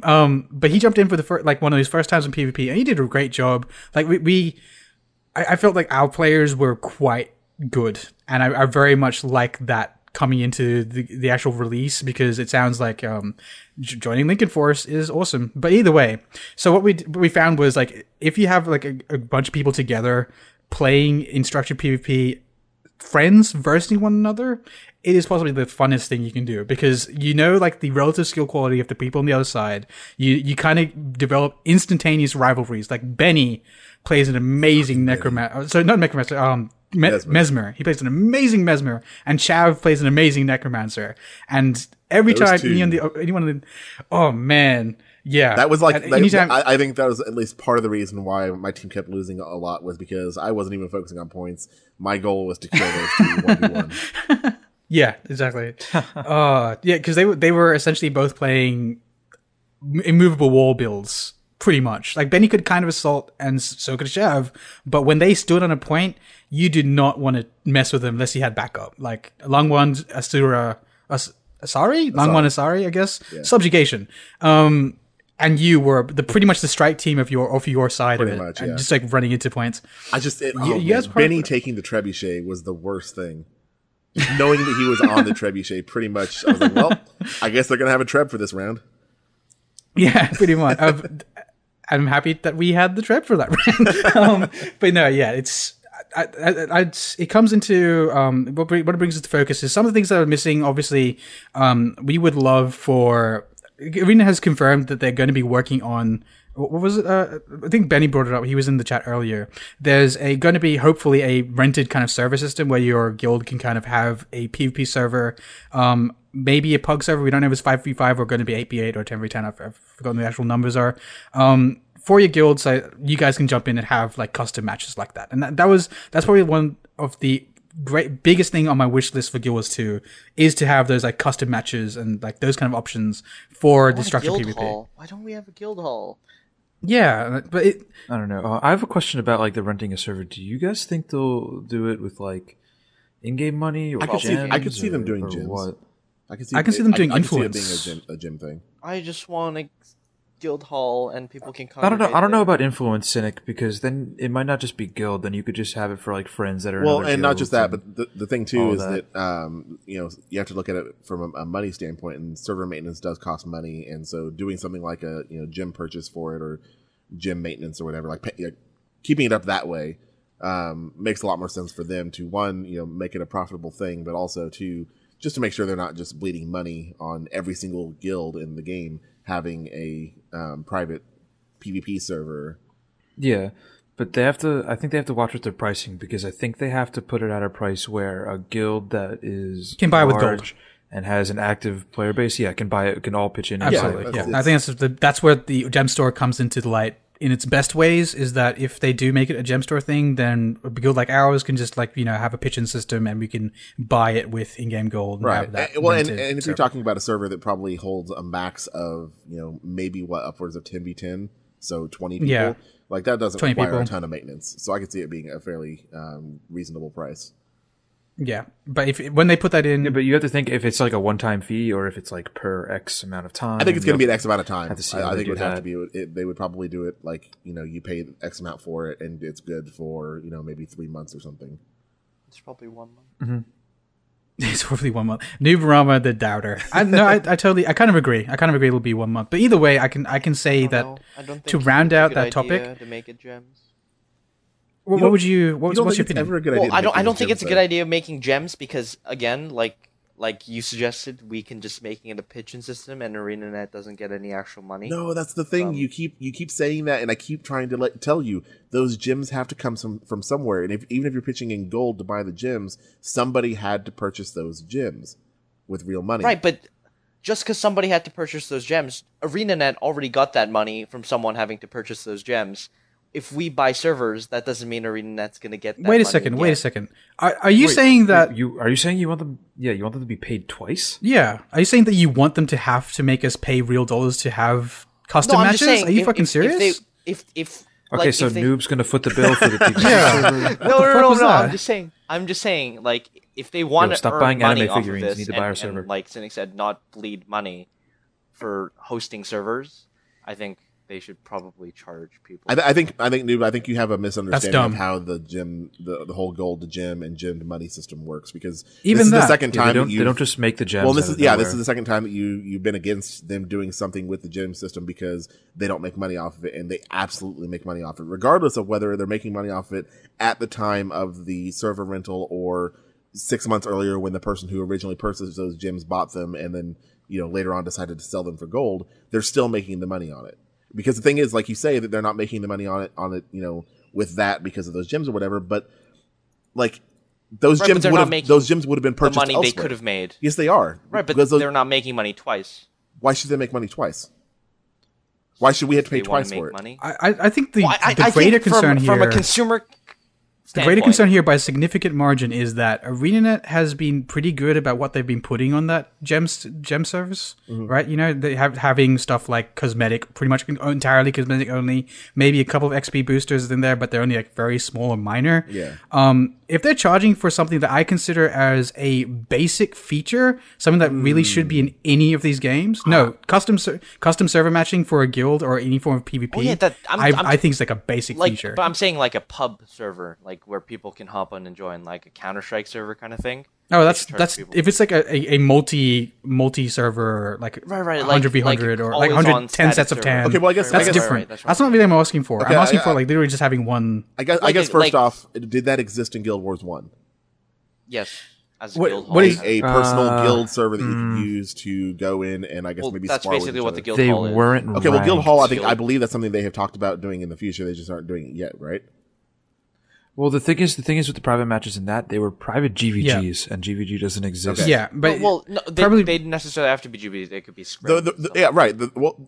No, but it was all a GVG yeah, format. exactly. The reason I ask is because, Cynic, you're saying that it's a core function that has to exist in the game. It was. But the thing is that this is something that has never existed in an MMO before. There's no such thing as in an MMO of a private server that only your guild can use that you can hop in and PvP with each other.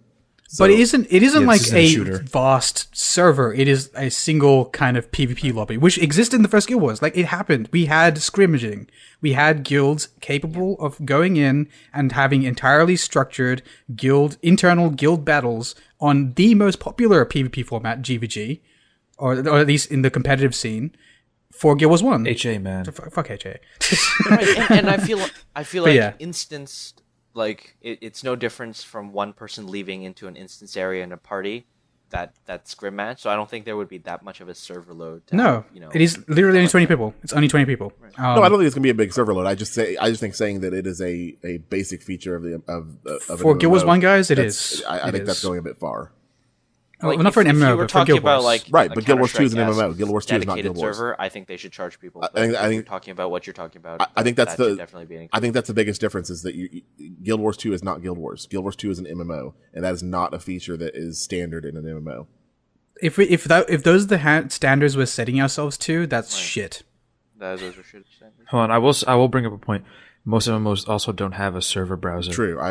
Yeah. It's just that was real weird. Like, I don't know, because it seems like it'd be a good idea to charge for it from a business standpoint. Right, I'm looking at I don't want that, but I think it's a better idea to have that. It should be locked somehow. I think it should just be influence. I don't think it should be gem if they store. added to with the influence, are they going to do guild halls by influence? I mean, not guild halls like you get a guild hall, but yeah, like a merchant and like materials people and karma vendors and all of that. Are they going to? Well, what they have at the moment is stuff like guild banners you can get for influence, which you can drop. Did they even say anything about guild hall?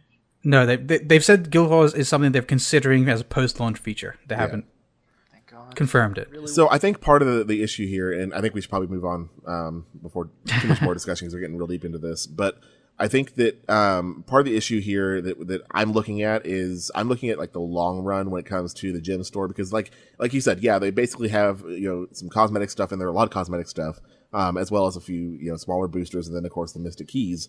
However, like that stuff is only going to last so long, and they can keep adding more cosmetic things, but at some point, like with pretty much any other MMO, you have to start having paid for features.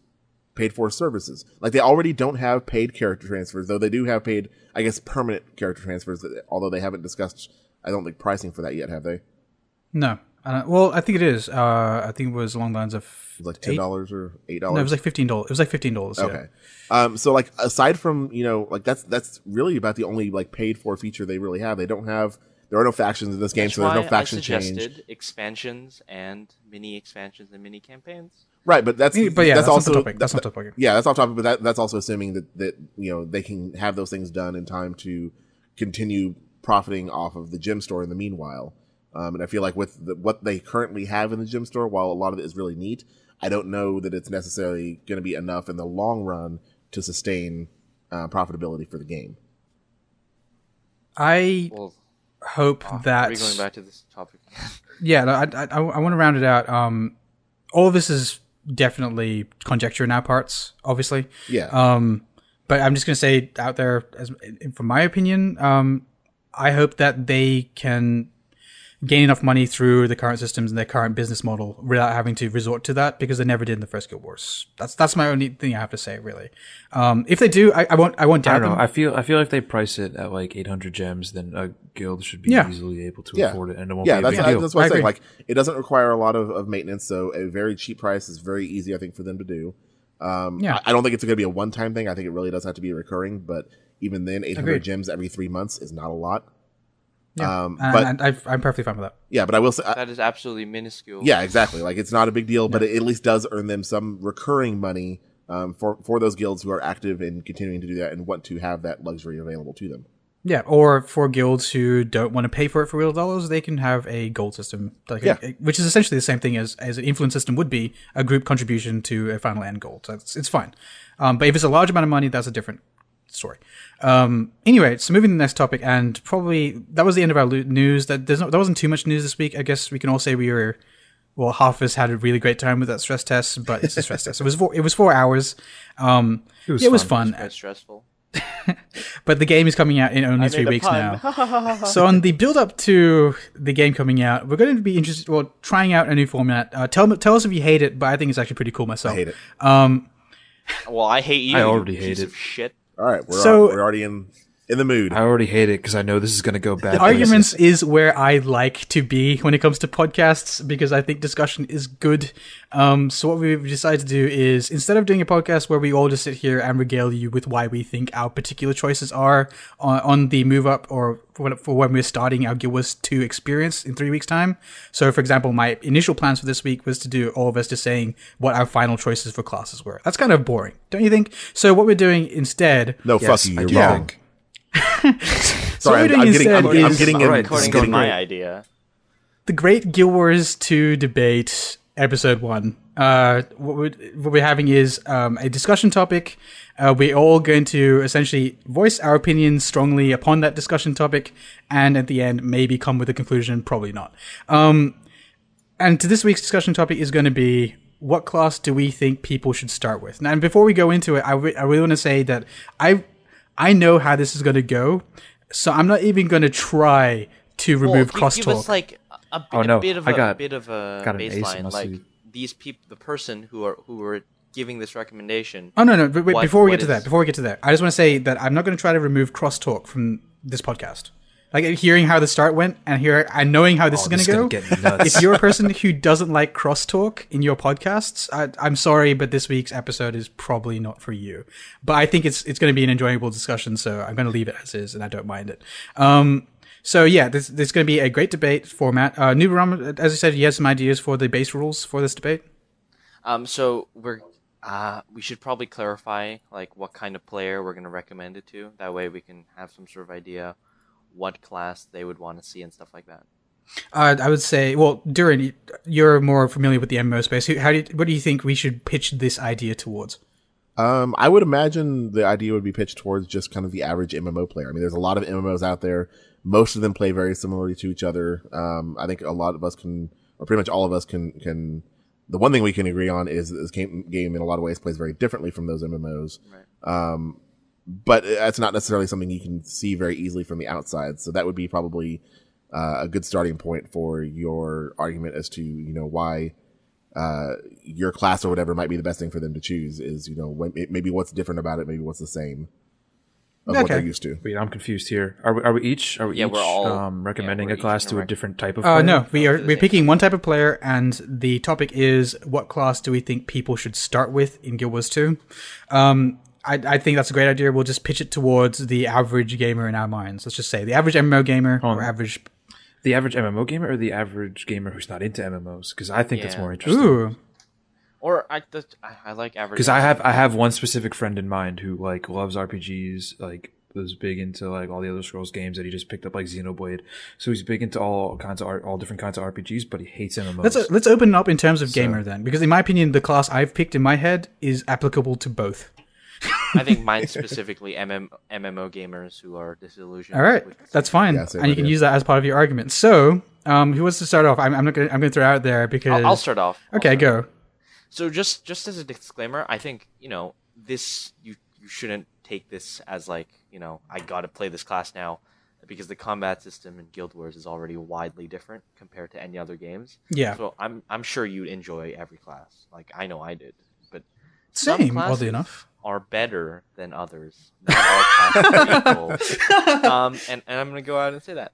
Like, the class I'm gonna recommend is not the class I'll be playing. I will be playing the Guardian, but I think to a person who is new to Guild Wars and stuff like that, I would recommend the Mesmer. Oh God! As the go-to class. See, I can see why this is a dumb idea. I get where you're coming from. I think your face is shit and you suck and you're poop. Well, your face is stupid. Well, the thing is, the difference between any other class and Mesmer specifically is Mesmer is a completely unique class. You won't find it in any fucking game. I mean, give me a Mesmer knockoff other than Guild Wars 1, and the Mesmer in Guild Wars 2 is vastly different from Guild Wars 1. Which was already unique.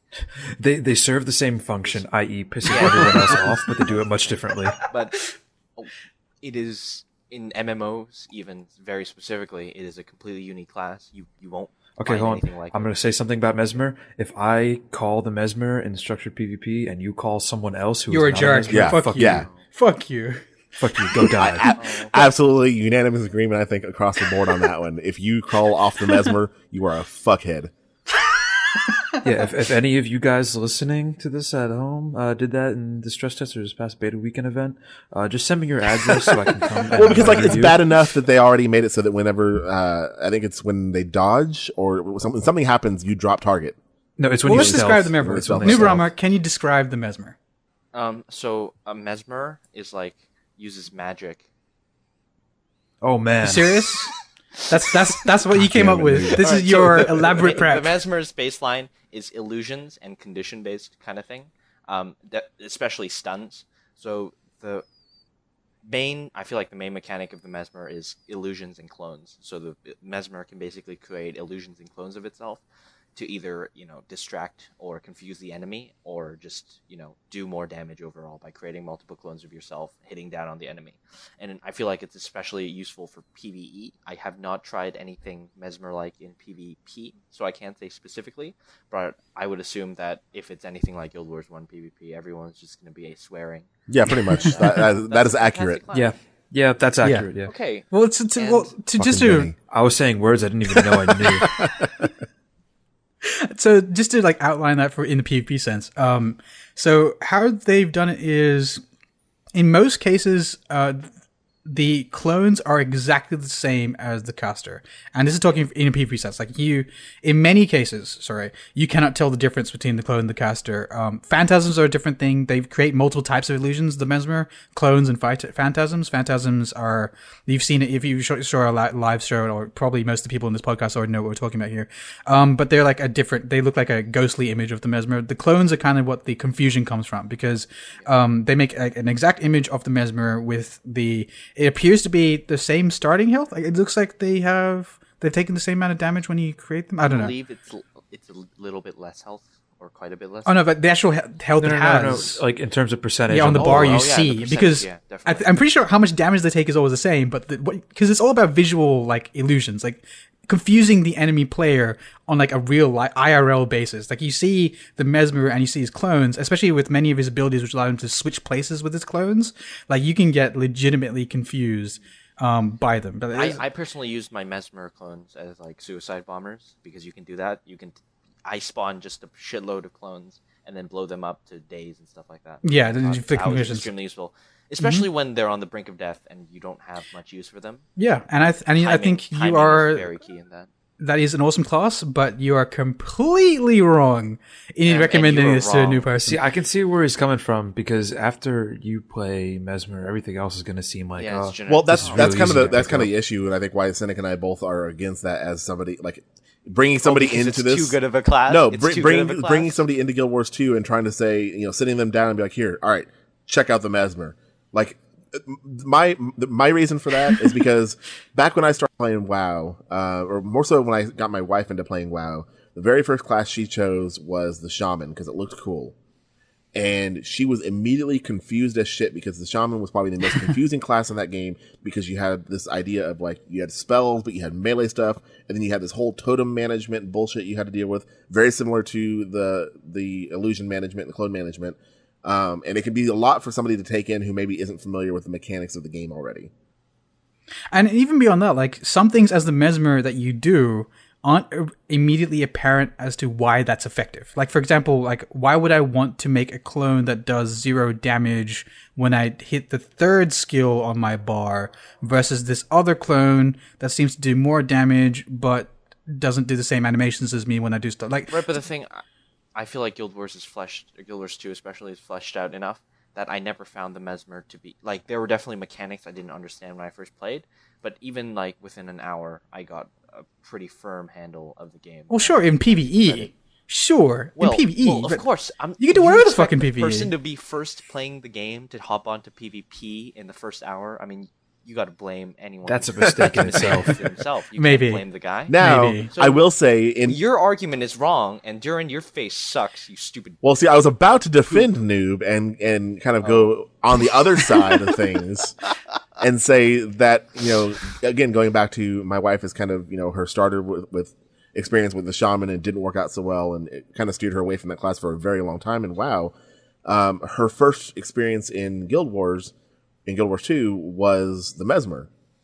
She said it sounded really interesting and she decided to check it out, and she's decided that's going to be her class when the game launches. See? Thank you, Dourin. That said, she has played Mesmers are that said, backwards. she has played MMOs in the past for quite a few years now, so she's very familiar with how these games play. So the only real hurdle for her was really just learning that class.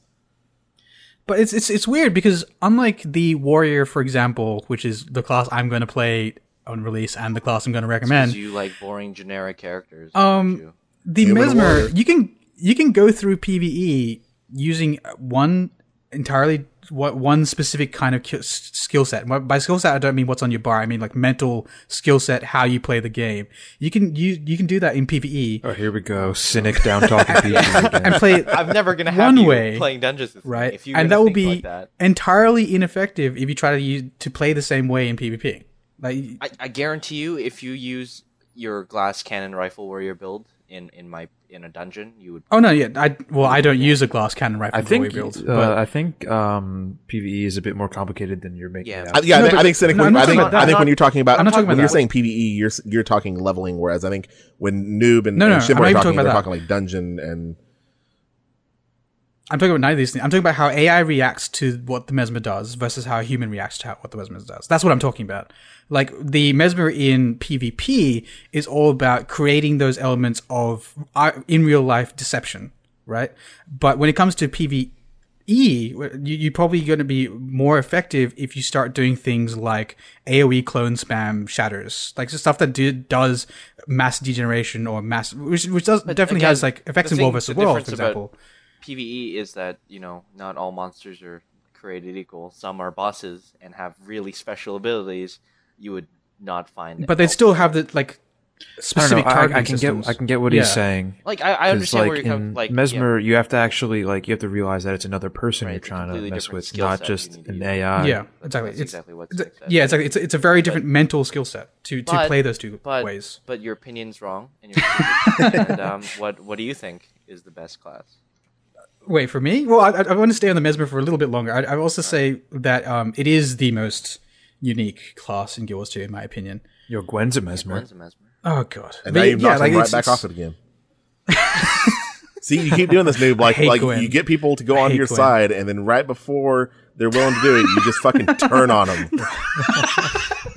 No, but To be fair, I helped him with I that. see where you're coming from, and they're and Shinboy's point. Like once you master the mesmer, they are definitely one of the higher skill capped class. One of the higher. No, I will go on saying right now they are the highest. You're incorrect. 100% Elementalist. that. Oh god. Is one of the wrong. higher skill capped classes. Then you will definitely have an easier experience moving on to someone else, like the warrior, for example, which is much simpler, like straight up much simpler. But at the same once point, you get a like, hang of the Warrior's skills, so much it is fun. an absolute joy to play. but I can say that for all the classes. All the classes are amazing in Guild Wars 2. I can say that for most of the classes. Okay, Guardian's Dourin, boring. what? Oh, damn! You're boring. You're boring. Oh You're damn, boring. that just happened. You're boring, Dourin. So Does that hurt your feelings? Because what you said really hurt my feelings. speaking of highest skill cap Or boring And character. APM. Yeah. And Tell me about APM. and Elemental. yeah, I actually Yeah, this is the wrong game if you're looking for an APM. Well, Oh no, the Elementalist man. I think with the elementalists, I Go think play with StarCraft. Some- Go finish. I think the with the StarCraft elementalists, story. it depends on the playstyle you choose, and that's why I think that's a really good class for somebody coming into this game who I think is familiar with other MMOs, maybe has played WoW or Star Wars or Rift or something like that, and so they have familiarity with how MMO mechanics work, but maybe obviously not as much so with how Guild Wars 2 works. I think that the Elementalist is a very good starting point because it doesn't have the weapon swap mechanic. Well, yeah, describe the Elementalist. So Just the Elementalist, go from base levels. Unlike the other ones, it doesn't swap weapons. Instead, what it has is it has 4 attunements that are by default mapped to F1 through F4. You can remap them however you want. And they are, the fire, water, air, and earth attunements. And you can kind of swap between them on the fly. When you swap off of one, you get a fairly lengthy cooldown, so you can't immediately swap back to it again. And that's basically kind of their replacement for weapon swapping. Yeah. And each Well, attunement the has swap their own back different Don't they do is- something when you switch to them? that or from depends them? on that depends on the traits you take, but that's going a little bit deeper in. But the reason why I would suggest that to somebody who has played MMOs in the past is, like I said, it's familiar enough with them because it doesn't have the weapon swapping.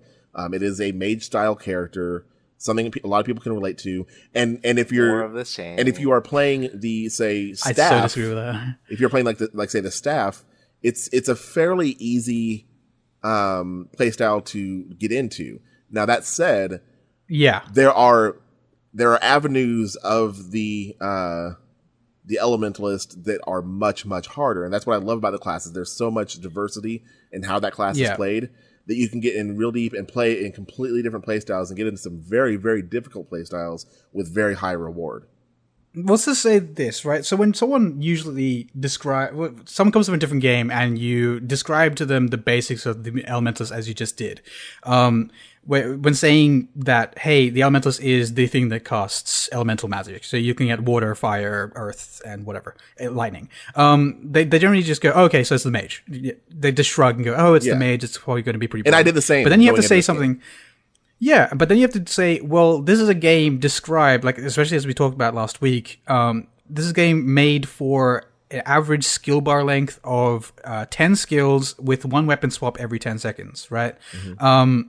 That's what the game is designed for on a base level. But then you have to say, well, the Elementalist, well, you kind of have double that many skills available to you at any given moment of time and ways for those skills to interact with one another that creates additional complexity even beyond that. Yeah. Like, these insane how much you have to keep your mind on as an Elementalist, Well, just in terms of, like, And that's Well, that's true too. But I think that, again, like going back to one of the reasons why I would suggest it as a first class for somebody is there's a lot of growth potential with the Elementalist. There is Absolutely. there's a low barrier for entry, but a very high skill cap.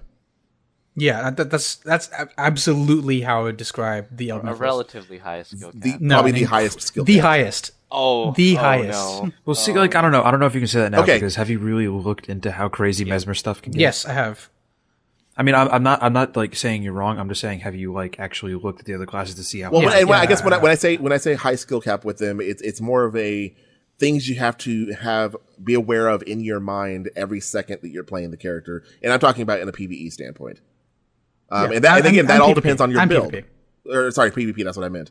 And again, that all depends on your build. Like I said, if you are doing like say a staff elementalist build, that is going to be much lower. You're going to have a bit more leeway with what you're doing, and you tend to stick to 1 to 2 attunements that you kind of swap between.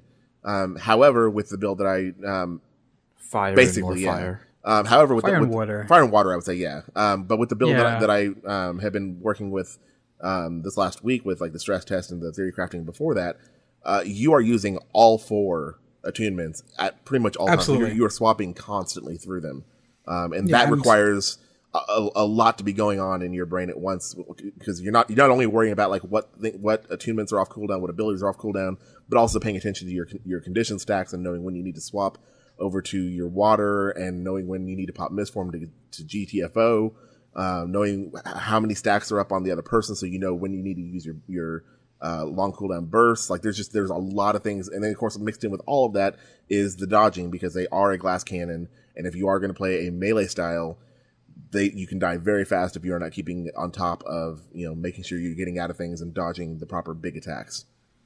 That's like one of the primary advantages of elementalists, because again, you describe to someone the elementalist and they picture a dude in a robe with a big staff shouting into the wind, aka Lord of the Rings. Like you don't really realize the fact that elementalist can be played in 3 very distinct, I would argue, playstyles: mid-range, close range, and long range. They can be spec'd amazingly into each. Because I think that the mid-range could actually vary depending on what your offhand is a lot. I think having a dagger offhand is very, very different playstyle than having like a focus offhand.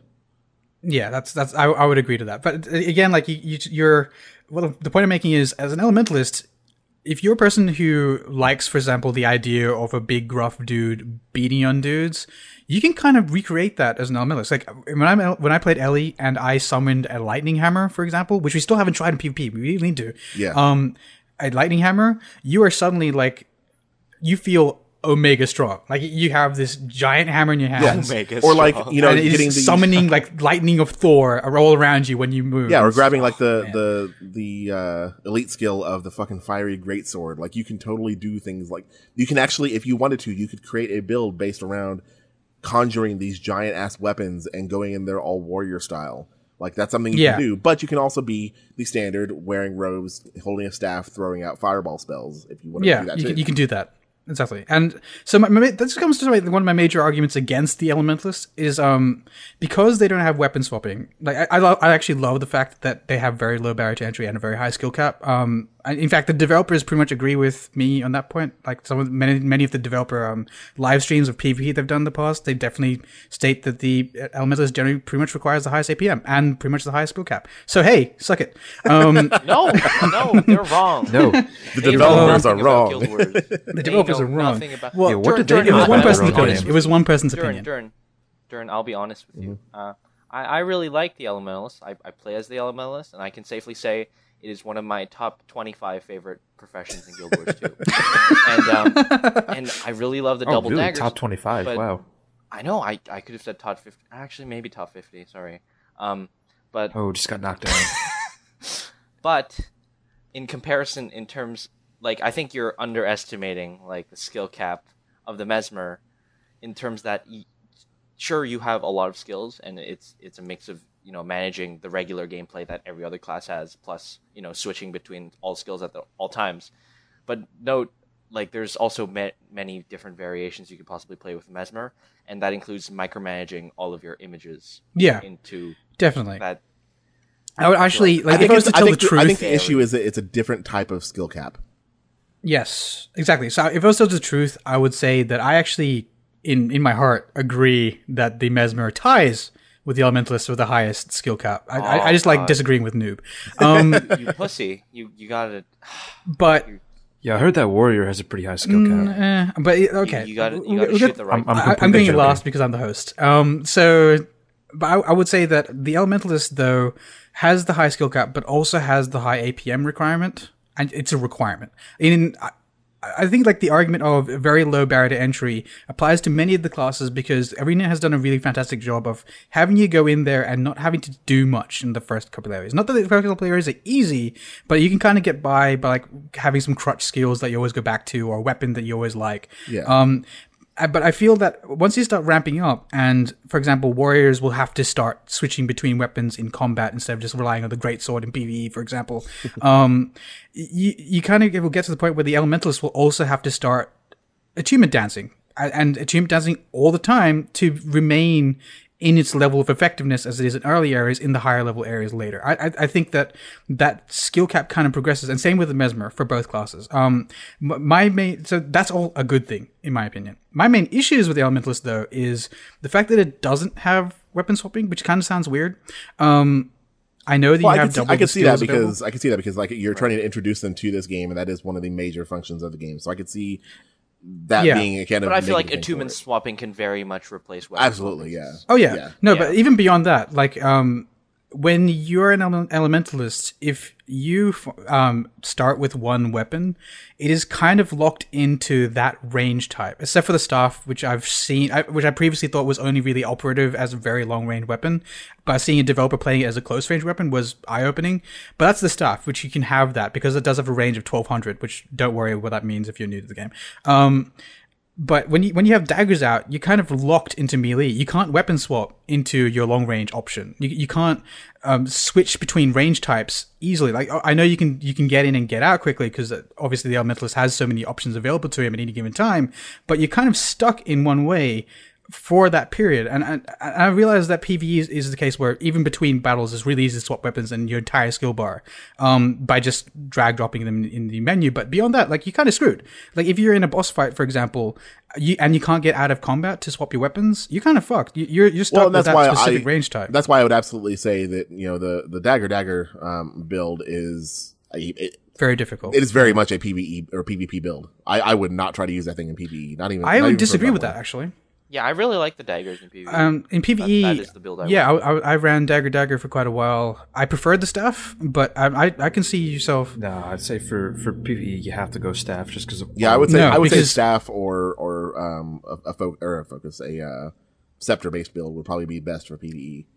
I would say yes, but only for the first 20 levels when you can get up to the major trait slot, you can get the vigor on a critical hit. And then everything opens up. But that doesn't mean anything to people who don't realize or aren't really familiar with the Elementalist. Oh god. No! Well, see, we're talking about a portion of the game that most people haven't really seen yet, so it's hard to really say for sure whether something is going to be viable at that point. But I'm thinking like early game, first, like you said, first 20 levels where most of us have seen the PvE dagger is absolutely not really something I would recommend going with at all. I really like dagger. I mean, I messed around a little bit with dagger in PvP like a couple beta weekends ago. I mean, it was fun, but I didn't really experiment with anything too crazy. But in PvE, definitely got to go with the staff. I mean, in PvE, you definitely got to go with Mesmer. I think that's the answer. So that was one of my major issues. Obviously being stuck into a specific range type. But my other major, and this actually I believe is my biggest issue against recommending this to a new player, especially if they're an MMO player, is that unlocking skills on an Elementalist can be that can be a bitch. Especially if you've been playing with a staff and then you suddenly pick up a scepter and you're like, oh, I want to go check this out now. And you got to spend the next 20 minutes unlocking all your abilities again. Yeah, because I could agree with that.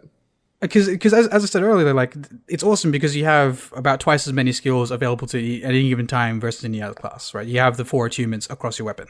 The problem is when you unlock that first skill slot, it doesn't unlock for all 4 attunements. It's only unlocking, which I think they should do. It's only unlocking for fire or whatever you need at the moment.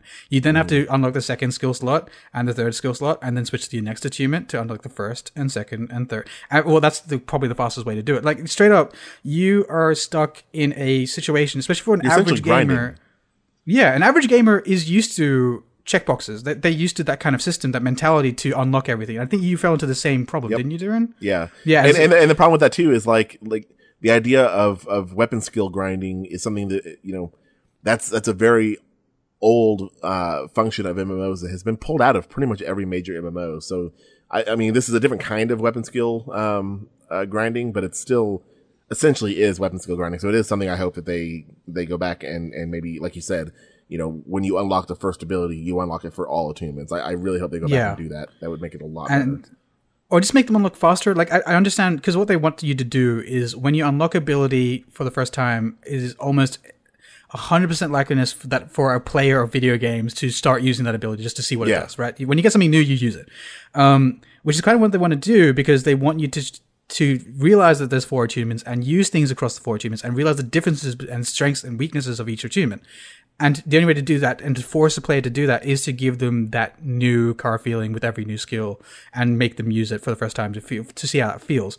That's good. It's a lot of new cars.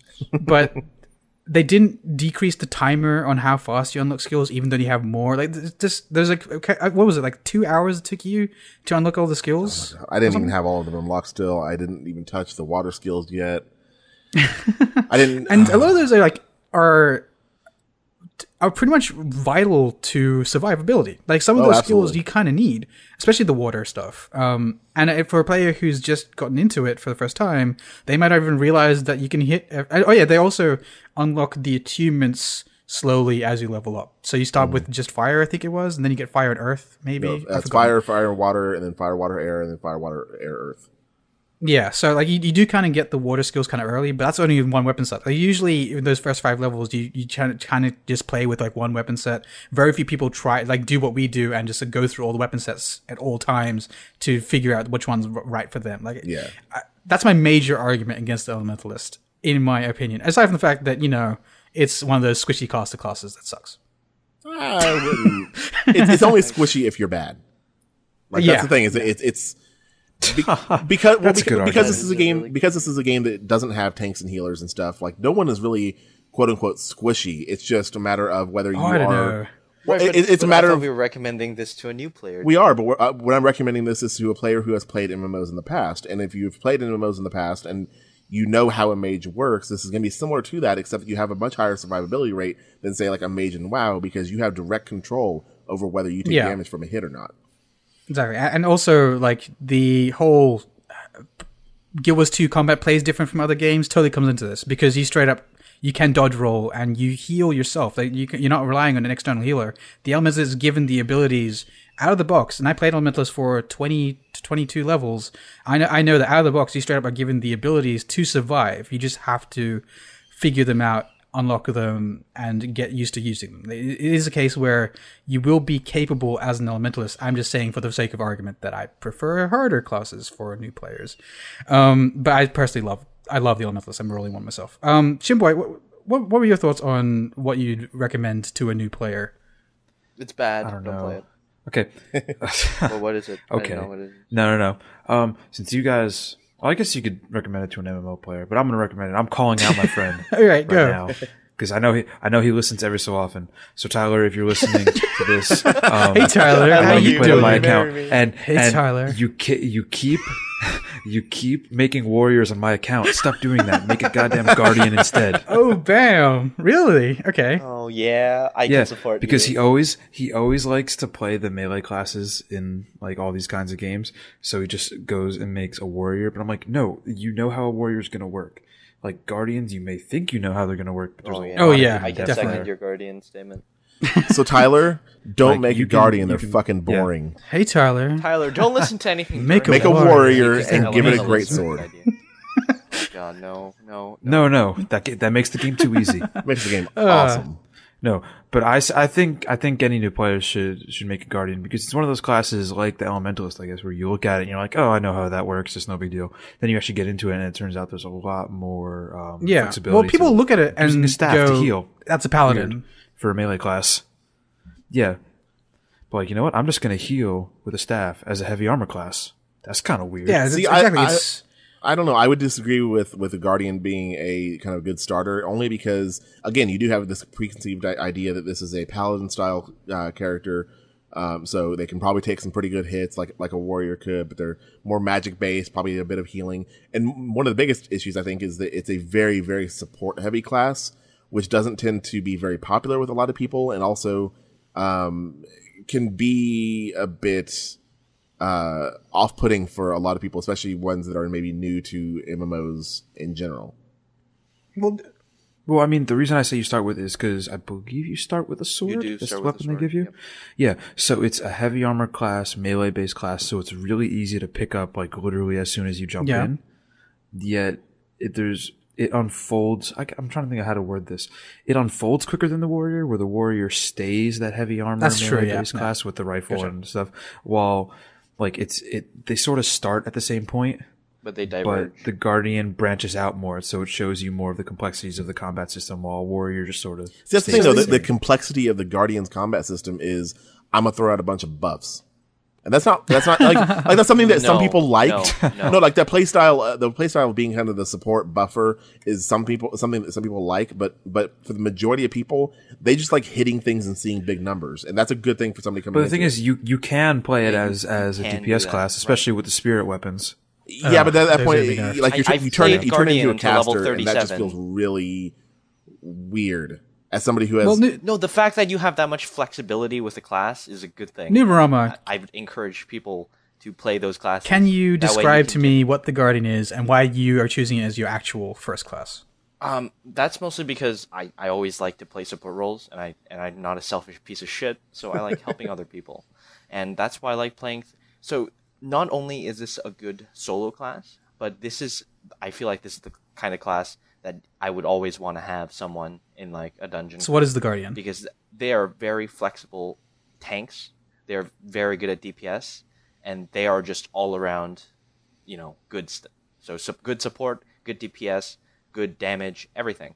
And why wouldn't you pick? Oh god, the best I will class say, and this maybe goes not a little biased and there they're at all. kind of easy in like low level, like with the virtues and the regen and all of that. It makes, I don't want to say it makes the game easy, but you have more leeway before you just get dominated if you're not quite good. I actually disagree. Because I played a Guardian for about 10 levels. Not much. I didn't like it that much. But I played as a Char in the Char starting area back when it was a little bit less balanced. That's because there's your problem. You're Playing as a Char. You're playing as a Char. That's subhuman. It's not human. But yeah, this Char starting area back then was more difficult than it is now. But the point I'm making is, so the Guardian, for those who don't know, is, or what its strengths and weaknesses are, the Guardian is a primarily melee class with one or two ranged options. One real ranged option and one like mid-range option.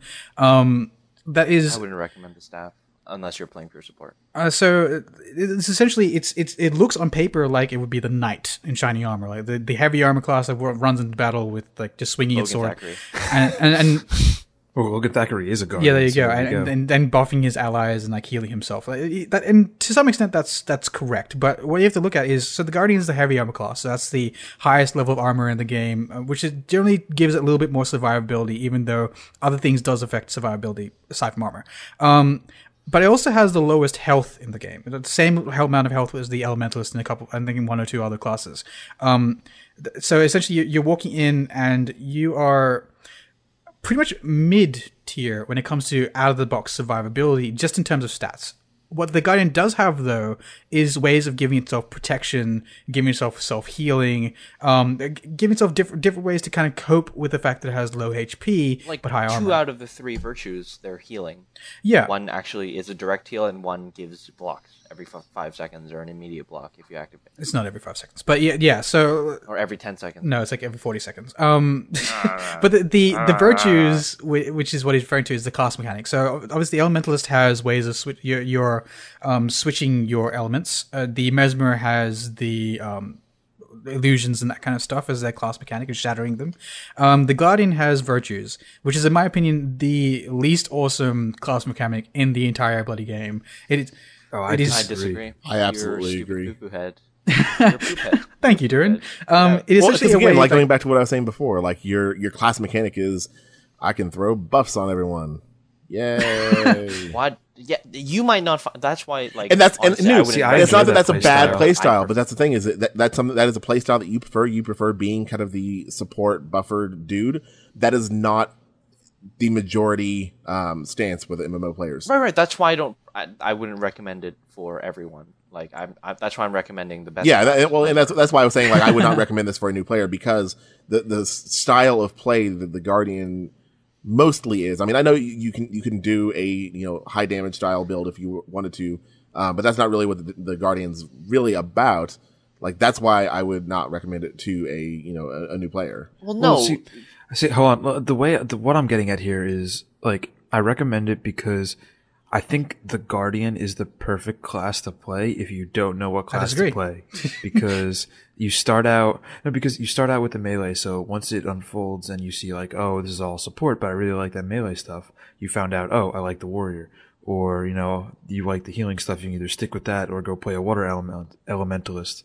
I don't know. I think it shows you what you like. Maybe, but I also think another argument for the Guardian would be to say that if you're a person who wants to invest in long-term viability in every situation, the Guardian is probably a good first bet. Because just looking at the moment, I can see the Guardians being a crutch for, let's just say, poorer players or players, not the person himself. I'm talking about other players, poorer players, or maybe players who want to optimize in certain ways and are perhaps more used to other games. For example, WoW. I can see high-level dungeon runs, for example. Some people requiring Guardians. Oh yeah, I've already been hearing that. Like I've been hearing people say that, like in like PvE, you pretty much when running explorables and stuff, they could not see you doing that without having a Guardian in the group, period. Like, they just won't. Exactly. That's another reason I picked them, because they will always be useful. Right. It is a complete... You can bend the Guardian to whatever you want to play. Well, I think I think that's true. But that's the thing, I think that's true of all the classes. That's not the reason why they're... Yeah, that's true, too. Like, that is absolutely true of all the classes. But that's not the reason why they're bringing it. They're bringing it because it's the only class that brings these buffs. No, I'm saying, like, that's why I think it should be... Well, that's why it's a good reason. It is one of the only classes that brings this buffs, because most of its buffs do have overlaps with the Elementalist and Warrior, for example. But in many cases, it's going to be the thing where, again, there's people who are very into other games. I'm not going to bring out any names here. Wow, which is pretty much Aeon. What? Which essentially who will be relying on the Guardian as a crutch for their dungeoning team as the way to keep each other alive. So you'll definitely see long-term viability-wise, people requiring the Guardian for longer. Like, just out of pure fact, people will not adapt to how Guild Wars approaches. You'll be popular. If you're not popular. So basically, if you want to be a popular guy, go run a Guardian and run a healing spec. Because for all those WoW players that are coming in and trying to play this game, they're going to want that healer because, like you said, they're going to use it as a crutch, and they'll use it for that. Until they realize they don't need it, they don't need a healer, they don't need it anyway specialized. You can totally run in there with 5 DPS, and then they're going to toss you to the side. Well, maybe they won't toss you to the side, because as a Guardian, as Noob brings up, you can definitely spec other ways. What I would argue, though, is, like all the classes, they do have... They can be spec to any of the niches, so high damage, high support, balanced, high condition damage, that kind of stuff. You can spec all the classes to each of those niches, but all the classes do them in different ways, A, and B, you definitely have the niche the class is perhaps most well designed for. So in the case of the Guardian, you generally, looking at it, at least at the moment, I would say it's most designed towards the support niche. Like, you're definitely looking at a case where... definitely, but I feel like the Guardian does... everything better. The other ones, it does the other ones better than other classes do their not main one better, if that's in any sense at all. It is a better jack of all trades. I disagree. I think the Elementalist is probably the best jack of all trades in the game. Oh, no. No. I disagree. Not a support, Ellie. Anyway, but that aside, that's pretty subjective. We're saying that the Guardian definitely leads towards the support, and in terms of long-term viability, there will always be a place for a support player in a team. Yep. It doesn't matter if that team is being a full dumbasses and requiring a support player. I'm just talking about if I'm running in a group dungeon run, I will never say no to a Guardian, but in the same way, I'd never say no to any of the other classes. Right, but the thing is, if you're just playing the game, I wouldn't care if there's Guardians or not. Yeah. But if speed clears are a thing, and if a Guardian's required, Guardian's probably going to be the one required for a speed clear. I can see that being the case. Right, and that's the niche. But this is conjecture. Like, again, we can say just for that first starting period, for the first couple months or so, before people realize that you can do whatever the fucking dungeons in Guild Wars 2, you will probably be the popular guy playing a Guardian. And as Shimboy said, I'll have all the friends. I can definitely say that you can use the Guardian as a gateway to other classes and discover its own innate strengths. I was someone to agree with that. What I'd say is the negative point of playing Guardian is that they're fucking lame. Well, and you know what? You should jump off a bridge. You like talking about using a class as a gateway to like other classes. I would argue that you could totally do that with the Elementalist. Because I can play an Elementalist as a caster style. I can play an Elementalist as a thief style. I can play an Elementalist as a warrior big weapon style. No, you can attempt. Oh, you totally can.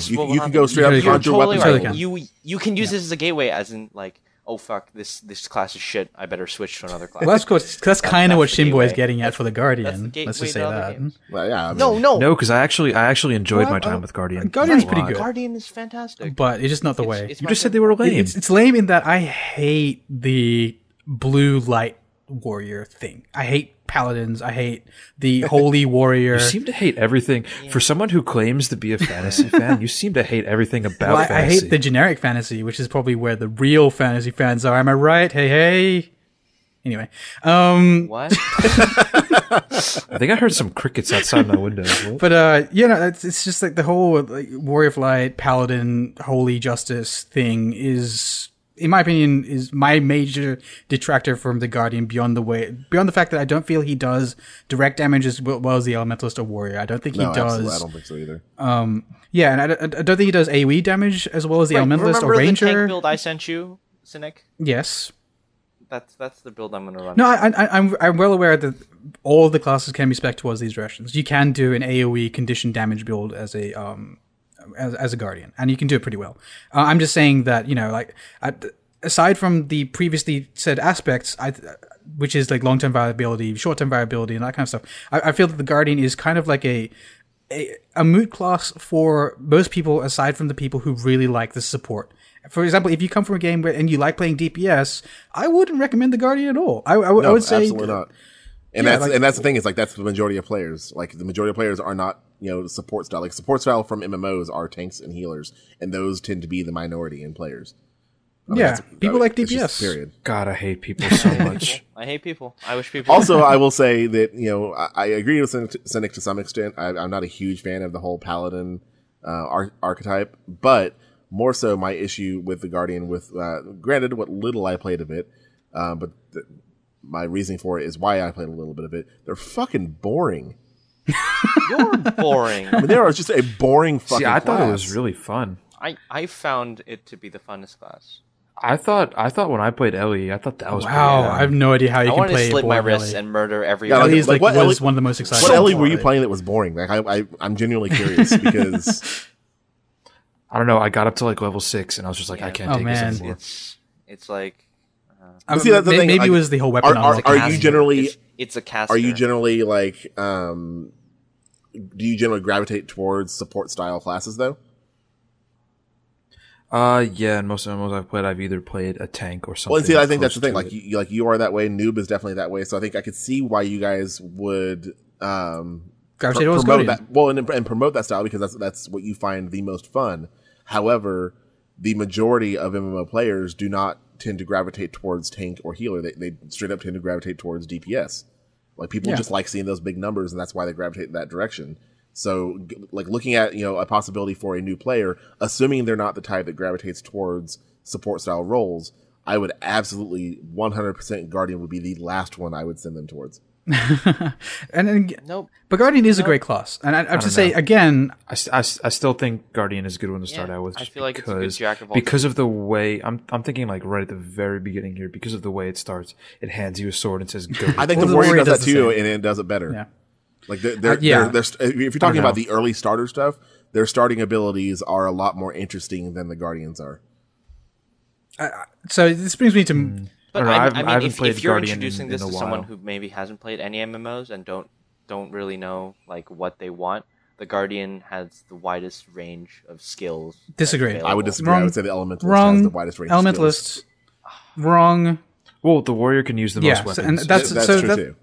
Yeah, that's when it comes to my element of the argument. So first, going to start with the negatives of playing Warrior. The negatives of playing Warrior is, number one, with a bullet point, it's fucking boring from a conceptual level. The Warrior is straight up your off the shelf, I do damage and I can take damage class. It is straight up Warrior crush. I crush bastards, crushing. I'm terrible. At that What? Kind of, I'm terrible. I'm terrible at that kind of thing. I can't do it. Bastards. That's the best don't warrior have you a can come up dad. with. I also like dicks. Apparently, let's just go back to that. That's the name of this episode. I cross bastards. All right, done. All right, so I thought it was Cynic likes dicks. yeah, something like dicks might be. I'm Guardian's terrible at improvising. awesome. That's the name of this Anyway, episode. so the warrior is the most boring Durin class. face stupid poop. Well, here you go. That's fuck what you think you. of Yeah, when you that's think of the name of this warrior. episode. So conceptually, it is lame. But then when you play it, and I think You find out it actually. I've actually converted a bunch of people to warrior mains over the last month or because so. there's a single glass cannon build that everyone abuses. in It's not a PvP. glass. Are you talking about the greatsword well, glass cannon warrior? Yeah. Or not? Oh, sorry, it's not a glass cannon, but you're right. Yeah. The rifle warrior that will be nerfed. It's I know well, it's exactly might already in the have process been of being nerfed. nerfed It's- in some yeah, it cases. might have been nerfed, and I might switch classes. hope But it anyway, gets so nerfed. what you realize is the warrior, and I'm actually going to extend the discussion after I finish this statement to the other classes. The warrior is, in my opinion, the most. It kind of has the strengths of the elementalist and the guardian in that when you walk into it, you can use the warrior as a gateway to other classes, but it's also entirely self-sufficient. Because you can go into it and you start off with a sword in your hand, and obviously it's very simplistic. You walk up to the things, and the first thing you realize when you're playing warrior is, hey, I can do a shitload of damage. I'm killing these things in like 1 or 2 hits, and then you take hits a couple times from a centaur, and you're like, whoa, those barely phased me. I'm a badass. Warrior gives you the biggest feeling of being a badass in Guild Wars 2, in my opinion. You can take hits, you deal a shitload of damage, even from the very start of the game. You're very self-sufficient because your heals are very good. The first heal you start off with removes 2 conditions and heals half your health. Like straight up, you start with the heaviest armor class in the game and the highest health in the game, base. It's pretty much in some ways, the negative part of this is it's kind of the easy mode first pick. Yeah, it is. Because you're literally destroying everything for the first area to 2 areas. As long as you're not playing Norn. Yeah, as long as you're not playing Norn or Char. But those will be balanced out. But either way, like, that's one plus of the warrior, in my opinion. But perhaps from my perspective, the bigger plus of the warrior is actually active at any moment, at any range. It is any warrior spec you create can be viable as both a close range combat specialist, but can also be spec'd into a ranged secondary specialist or ranged primary specialist with a melee offhand. Like the ways you can spec out warrior in terms of methods of combat, distances of combat, types of combat, it can be entirely varied throughout every type of combat in Guild Wars 2, except for the fact that it's very simplistic. So you can play a rifle warrior, which is 1,200 range, the longest in the game except for the longsword for ranger. But then on your offhand, you can straight up have an axe and a warhorn and be incredibly mobile, to be able to get up in people's faces and do a shitload of damage with the axe, direct damage with the axe. Like that can be one spec, and that is an entirely viable spec in both PvE and PvP, which I don't know. I don't like the rifle for PvE. I'll get into that in a second. In my opinion, entirely viable spec in both those combat types, but it's also one that you can change on the fly. Like if you want to be pure melee, sure, go hammer, go greatsword with a also melee interim. If you want to be condition damage, you can go AoE condition damage. You can go longbow. You can do pretty much every type of combat in Guild Wars 2 as the warrior at any given time, because you just have so many options across all the weapons. They can actually use the most types of weapons of any other class in the game, but they also have perhaps the least complex combat mechanics. So you can kind of get into everything. It's got a very low barrier of entry, high survivability, high damage. It's probably what I recommend to anyone starting the game for the first time, because it's just so all around. I agree with the fact that it is all jack of trades, and it's really good for new players and everything. But if someone is coming in wanting to see something new, and interesting, what's the newest, most innovative thing that Guild Wars can offer, yep, I would definitely not. Yeah, as a first impression for this is why you should play this MMO over other MMOs. The Warriors, I don't think is the way to it's go. almost as bad as the Elementalist. Who the I think the hell would Elementalist recommend is that? different enough. Only someone who would want to troll their No, I friends. think the Elementalist recommend is the different Elementalist, enough okay? compared to, because I've played caster styles in other games. Not when you first started. Not at when you all. first start. And that's the argument I'd use as well. Like the Elementalist is one of those things where you come into it thinking that it's going to be one way, and you realize it is that way, but it's got a surprising amount of depth to it. But that's the thing, like like with the Elementalist, like you learn that like within 2 levels. Like with the warrior, that comes a lot later. I disagree. Well, the warrior, as soon as you get a ranged weapon, you realize, whoa, I'm actually really active at range. I can be really powerful. I can be a ranged tank. And it really, that's crazy. Focuses on the fact that you should be switching weapons. Yeah, that helps you. Yeah, you can switch weapons, and then you have burst skills. So the class mechanic for the warrior is a burst skill. You by attacking things, you gain adrenaline, which is essentially like a power buff, which can stack. You can get traits to have additional procs on adrenaline. So as you have high adrenaline, you, for example, regenerate health, or you deal more damage, stuff like that. But when you max adrenaline, or at any point after you hit a couple times, you have a thing you can use, so a 6th skill. So you have the 5 normal weapon skills, so very low compared to the Elementalist. Obviously, you're running around with 20, but a 5 normal weapon skills with that burst, and the burst does crazy things. They're all fantastic. They can stun, they can do a shitload of damage from close or range, they can make you jump forward, they can stun a large group of enemies, they can do crazy stuff, which is cool. And again, it's very simplistic, but it's very effective. Like the warrior is a very effective I agree. class. It's a good way to like really understand the combat mechanics of Guild Wars 2. Yeah, and beyond that, I believe like that. Go I was just gonna say, like, I agree. Like, it definitely has a low barrier for entry, probably even lower than the Elementalist barrier for entry, just because of the survivability that you kind of innately have by being a warrior. But I think that is at the cost of it really having the unique feel of Guild Wars 2, right? Especially in the early levels. Somewhat agree with that for the first couple levels. The point where I think the game switches, though, for the warrior is once you hit about level 20.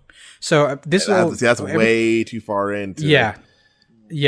I kind of agree. Well, you see, that's why I didn't like the Elementalist, because like it may get good once you get to like level 10 and have all your skills unlocked for all the different weapon types and all the attunements. But that's the thing though with Elementalist, I feel like, is like you said, that it's very samey with other MMOs or whatever, with other casters. Where you see the difference, the very first difference you see, and you realize this is not just your standard WoW mage, is when you unlock your second attunement, which I think is like level 2 or 3 probably. I don't remember exactly, but I know by like 7 you already have all of them. And for the warrior, like if you come from other warriors from other classes, the first time you feel that's different, aside from the power fantasy of playing a warrior, like you're doing huge damage and taking barely any, and you create crazy survival, which is why I think will drive people beyond the first 20 levels. That power fantasy element. Beyond that, the moment you take up a ranged weapon is the moment you realize that, hey, this warrior isn't the same as other warriors. Like you are a capable ranger, for example. The thing is, like, you want something new. Like warrior could be like, oh, this is really powerful, but I don't think it will be like, oh, this is a really cool class. It'd be like, yeah, like I don't think you're gonna come out of it and be like, this is why Guild Wars 2 is better. Yeah, not if you only play for 20 levels, but once you hit past 20 levels, that's when shit gets real. That's when enemies start one-shotting. That's what we're saying though, is we're talking about like, you're talking about expecting a new person to stick with this for 20 levels before they finally realize, like, okay, this is why this game is so good. Like that's a long investment. Say that for the warrior, just that power fantasy part will get most new players through those 20 levels. That's the thing, though. I don't think it will. That's 20 levels. Yeah, that's like 30 hours. I don't think it will, because like you're talking about, that's a pretty hefty investment. And I mean, if they are playing this and they're like, hey, this is warrior, I'm wielding a sword. All right, now I'm wielding a shield and a sword, and I can shield bash, and I can.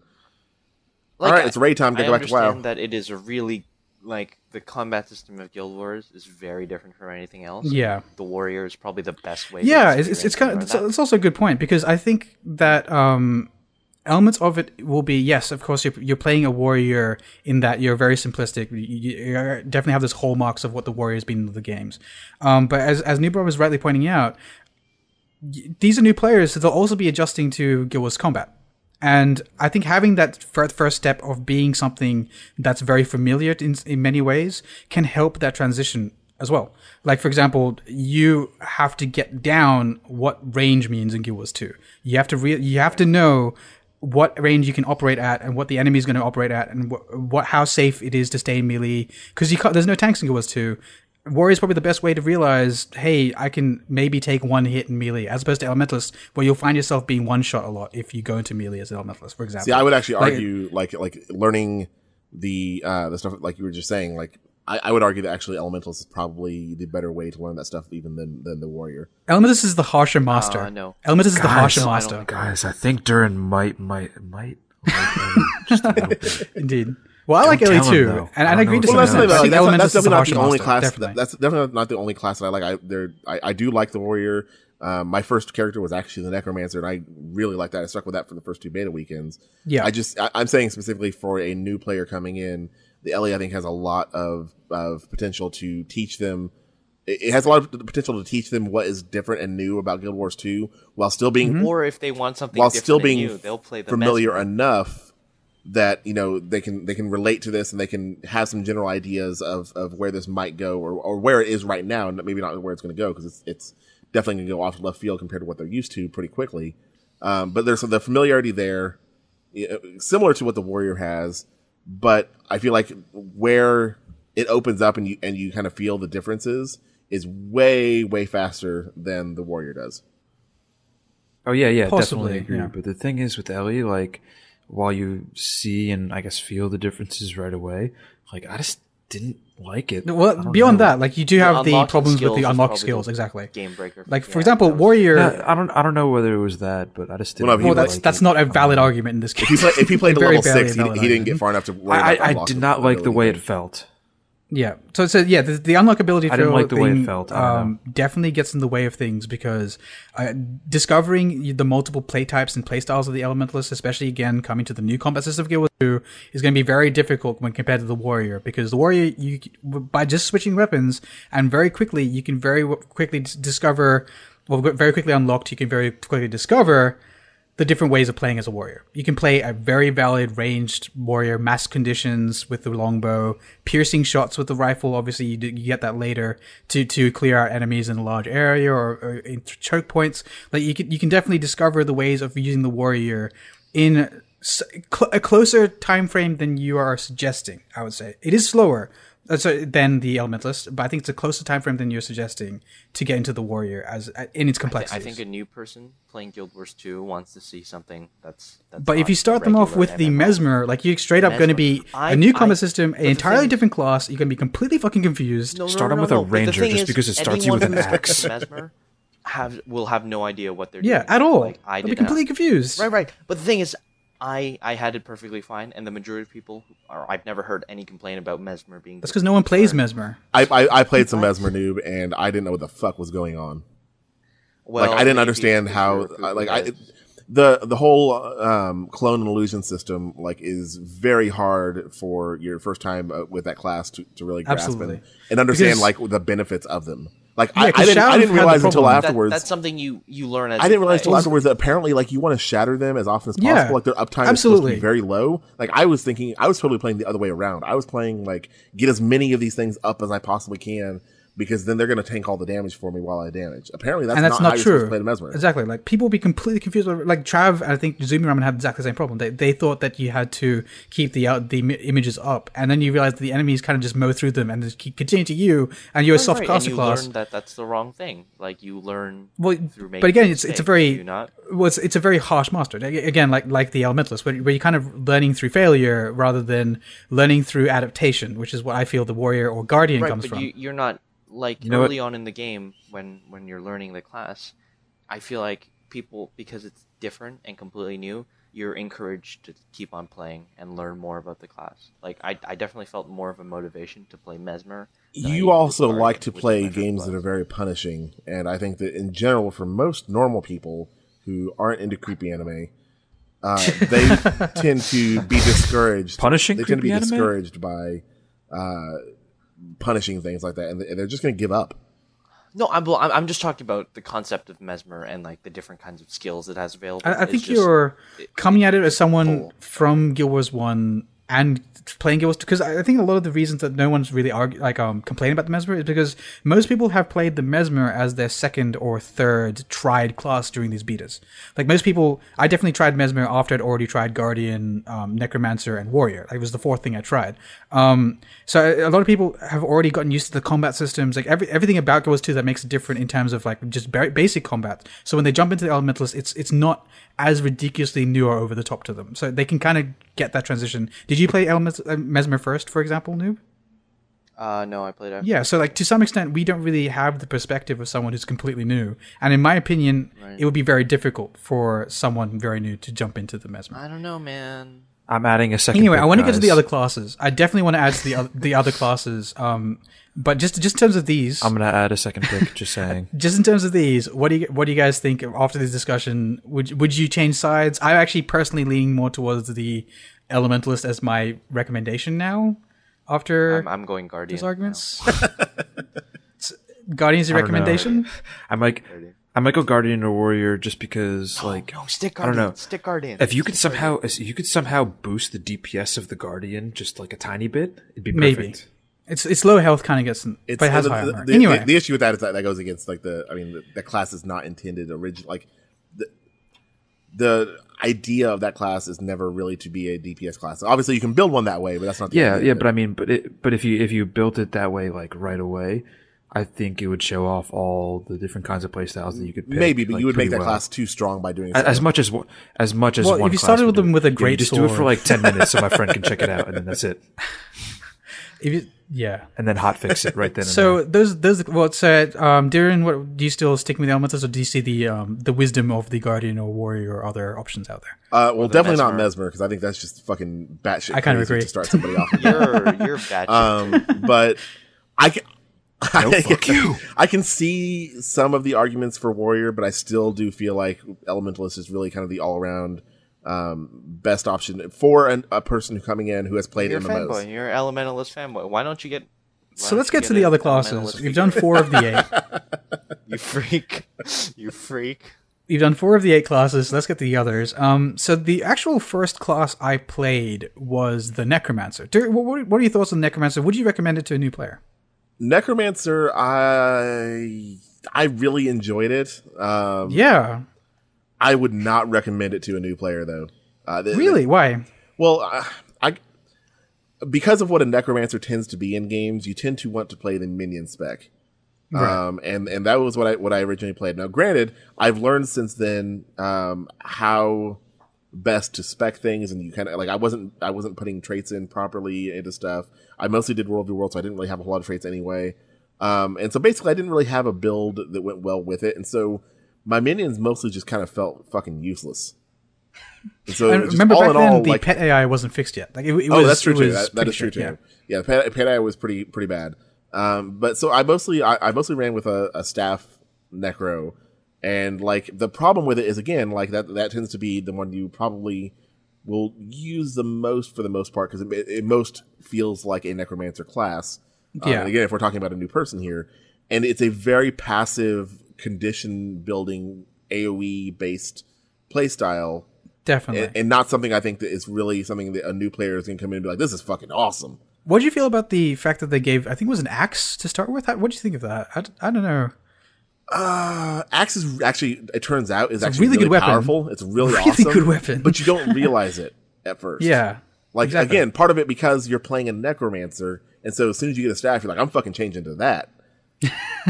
And like, it's weird because like as a necromancer, I kind of went to the same thing because it was the first thing I played. The second thing I played was Warrior. But when I made actually was Guardian. Anyway, when I made a necromancer, what the hell are you saying? When I made a necromancer, the first thing I did was it kind of sets your baseline. The first thing you kind of get is the axe, and that's the first thing you have experience with. So it sets your baseline in terms of expectations for that class. So you walk up to something, and it's a mid-range weapon, which is odd in the first place because it's a necromancer. And you're doing weird ranged attacks with your melee weapon, and you're doing pretty good damage. You're killing things relatively quickly. So then you switch to like maybe your other options. So for example, staff and dagger, and they are entirely different from the axe. They are very different. Yeah, it's a class of many facets, and I like that about the necromancer. I think the necromancer is a fantastic class. It's just that I don't think it's a great way to start because when you're playing a necromancer, especially with like you do have weapon swapping, you definitely do have the same advantage as the warrior of being able to play in different ways at any given time. But like, just the whole thing of just the expectations it sets in terms of using minions or using the axe, for example, versus the staff, or just how different the necromancer's staff is from other iterations or games with necromancers and how they play with staves. Mm-hmm. It's just weird for a lot of new players, and I kind of agree with that. Yeah, absolutely. Like the whole idea of again the staff play, especially because that is something that new players would gravitate towards.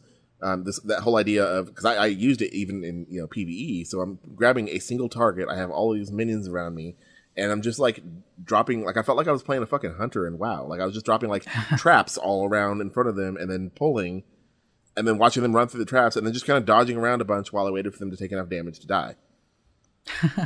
Yeah, and exactly. That's weird because like you're given the axe to start with, and I always expect myself to go back to the axe eventually. But then I kind of stuck with the staff because I like the range on it, and I just never felt the power fantasy in one case, and in the second case, like I just didn't feel like a necromancer. Yeah, it didn't feel like a necromancer. Like other than just, I don't know, the staff animations really good with the staff animations fucking, and that's another reason why I think a lot of people will just stick with the staff is because turning into a scythe when you use your abilities, like that's fucking awesome. Yeah, it's so cool. Which is weird that it's the only weapon that does that. Yeah, like it's the only necro weapon that changes kind of its look when you're, or that dramatically at least, whenever you're using your abilities. So then we have the class mechanic, which is Death Shroud. What did you think of that? Did anyone else who play Necromancer Noob? Did you try Necromancer out? I made a level 1 Necromancer. Okay, so you don't. And then I exited before I finished the tutorial. And Shinboy? Well, not that I didn't like it. I just ran out of time. I haven't touched so it. You'll get to the other class in a sec. But so Necromancer, the Death Shroud ability, in my opinion, is very good for new players, but also very weird because most new players wouldn't realize to hit F1. What are your thoughts, Dourin? I spent the entire first 1.5 beta weekends never hitting that button. Exactly my thoughts. I did the same thing with the thief. Like, fuck stealing. Why the fuck would I do that when I can just hit it with a dagger? And it's crazy because if a new player ever hit F1 and realized that he gets a whole new set of skills, which I think should be unlocked at the start, I kind of find it weird. Yeah, that's weird. You gotta work those up too. That's so fucking, especially given that you have nowhere to look at those abilities to see what they are. So the first time you use Death Shroud and you get in there and you see that you have all these abilities, you're going to spend your entire Death Shroud just sitting there mousing over the abilities, trying to see what they are and trying to memorize them. And then the next time you're in Death Shroud, you're going to forget what those abilities were because you only saw them for 9-10 seconds or whatever. Like it's a bad mechanic. I think they really need to just have them all unlocked from the get-go. Yeah, I kind of agree. But Death Shroud itself, the idea of it giving those new players like a bunch more survivability, a cool second life bar, it's a really interesting class mechanic. I just don't know if its particular implementation at the moment really recommends itself to a new player, in my opinion. Any further thoughts, Dourin? Well, no, that's pretty much. I pretty much agree. Like the class mechanic doesn't feel like what you would expect out of a necromancer. And again, it is a very good class. I absolutely enjoy it. It's one of my top 3 at this point, knocking the thief down. So I'm definitely not dogging on the class or anything. I completely plan to play one. I just don't know that for a new player coming into Guild Wars 2, with no previous knowledge of the game, I do not think that's a good class to start with. I'd say it would not be my most recommended. It is a good class to start with because you do have that survivability and you do end up doing a lot in team battles for stuff, but it's not the one I would say would be my number 1 I'd recommend. I'll just say that. Yeah. And with the Guardian. Yeah, and with that we can move to one of the other classes. So Thief. I know. Yeah. Thief is pretty good. Thief is pretty cool. I haven't played one yet. All right, the Thief's pretty good. Let's move on. I haven't played a Thief yet, so I'm not certain as to what my stance would be in terms of just starting out with it. Because I never got that chance. Thief is actually a pretty good start. I would recommend. Yeah, Thief is fairly straightforward. But so how much did everyone spend with the Thief? Like Noob, how much? I got to level 15. I got to level 12, I think. 30 something. Wow, Shinbo got to 30. So what are your thoughts here on? Was it the first class you played, or like what are your thoughts on the Thief? The first class I played was Guardian way back when I totally did not play it in one of the press betas. Starting with the actual betas, I played Thief. At first, I was really iffy on the melee because it kind of sucked and you kind of died a lot, even if you were decent at the game. I never died. Dual pistols. No, this was back in like the when melee was fucked. Yeah, when melee was all kinds of fucked. And then they fixed it, and I discovered dual daggers and made like an AoE dot build and just tore through everything, and it was amazing. My favorite build was just a short bow. The short bow is the greatest. Yeah, the short bow on Thief is probably the short bow for me, my favorite weapon. It is you have full movement and god, everything's flexible and moving. No, I agree with Shinboy. Like, I think my favorite part about the Thief is that nothing runs on cooldown. It's great. Yeah, I agree with Shinboy that the short bow is the short bow is really good for movement, but yeah, double daggers is absolutely where it's at.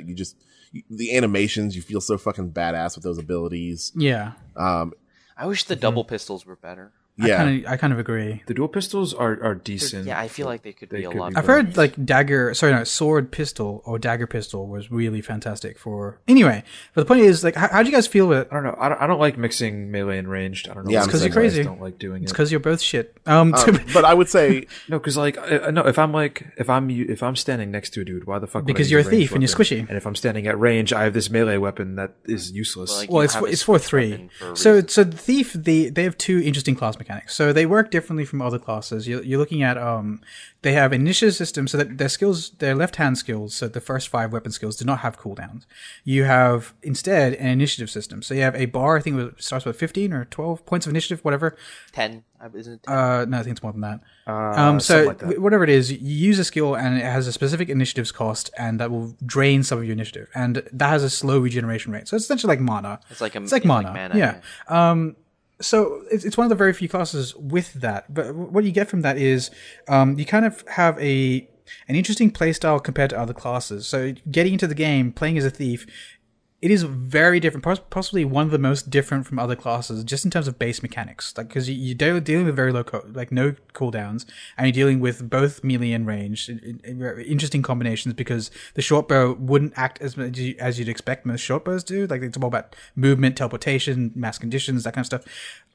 But when you shoot the short bow, your arrows go really weird, and I was scared. Like, just literally, they like zigzag. Yeah. But beyond that, so the second element to that class was interesting is when you have when you're using 2 weapons at the same time, so a main hand and an offhand, the middle skill 3, actually changes depending on what combination you're using. Oh yeah, that's.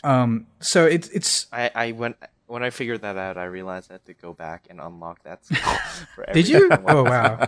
Oh, I did not know that. But either way, like, my main argument is because I actually really love the Thief as class. Like, it's kind of a different approach to survivability than the others, because unlike the Elementals, where you kind of have to spec in to be a evasive tank, Thief kind of comes pre-spec'd to be an evasive tank. And what I mean by that is that you kind of avoid damage to survive and can do it so effectively and consistently in order to like just be in melee range all the time, as opposed to a warrior, which is based on taking hits, or a guardian, which is taking some hits and then healing up. Like, it's an evasive tank, and it comes pre-spec that way to a lot of extent. But my main argument to the Thief isn't how awesome it is, because it's a great class. It's just that it just works entirely differently to any of the others, especially on that left hand, which is where most people spend their time. What are you guys' thoughts on that? I absolutely agree. Go ahead, Noob. Yeah, because of the lack of cooldowns. Well, and that's the thing. Like there's the lack of cooldowns and the initiative bar can feel similar again for people coming into this, maybe from other MMOs. However, they are so very different from the typical playstyle of Guild Wars 2 that you're not really introducing them to how Guild Wars 2's overall combat really feels. Works. Plus the kind of added hurdle of the number 3 skill changing like it does. And then also the way the steal mechanic works. Like, it wasn't until I think I eventually just had to ask somebody, I think in guild or something, like how that, because it kept changing. Like, I would use steal to like shadow step over to them. That's how I was using it. And then like next thing I would try to go use it again, and instead it wanted to throw down some poison cloud thing. I'm like, what the, like, how does this ability work? And I didn't realize that you were actually like stealing an ability or an item that caused an ability every time. So it's annoying because like there are some that are basically kind of worthless, and so what you end up having to do. I thought it was stealing an item from their inventory, like getting what the drop might be. I'm gonna steal all of your credit card information. Well, what's kind of bad about that again for a new player is that there are some of those abilities that are just kind of bad, and so what you end up having to do is like after you've killed the person or whatever, you have to essentially waste the ability so that you can restart the cooldown, so that you can eventually use your steal again as the shadow step that you're intending to use it for. Right. Exactly. Yeah, I will say something though, like, even though the steal might be useless, I would say on average from all the classes I've played, the Thief had the most useful utility skills. Oh, there's some pretty great ones in there. Snare. Scorpion Wire. The Scorpion Wire in dungeons were you in beyond National useful. With me? You were the one. Yeah, it was me and Subjugation when we were dueling it. It was ridiculously useful. Clutch. The thing is, what Shinboy Because would lay down. The way they don't work. Yeah, you can explain it. Go ahead. Okay, the way they work is when you pull a mob, if it's standing like in a group of 2 or 3, most of the time mobs will pull on their own. So as a thief, you can just scorpion wire to you, dodge back, and he'll like keep walking towards you, so you can aggro him easily by himself. It makes dungeons so much easier because you can take everything. We one double at a time. scorpion wired units. It was ridiculous. Oh man, it was so Well, hard. Scorpion Wire is essentially what you expect from Mortal Kombat. It is Scorpion's thing. It pulls them towards you, right? Which I love that they called it Scorpion Wire. That's so... Oh, I love it. Well, Scorpion Wire was in really? the first game as an assassin skill. I don't but remember both are what it based did, on though. Mortal Kombat, I believe. Yeah. Yeah.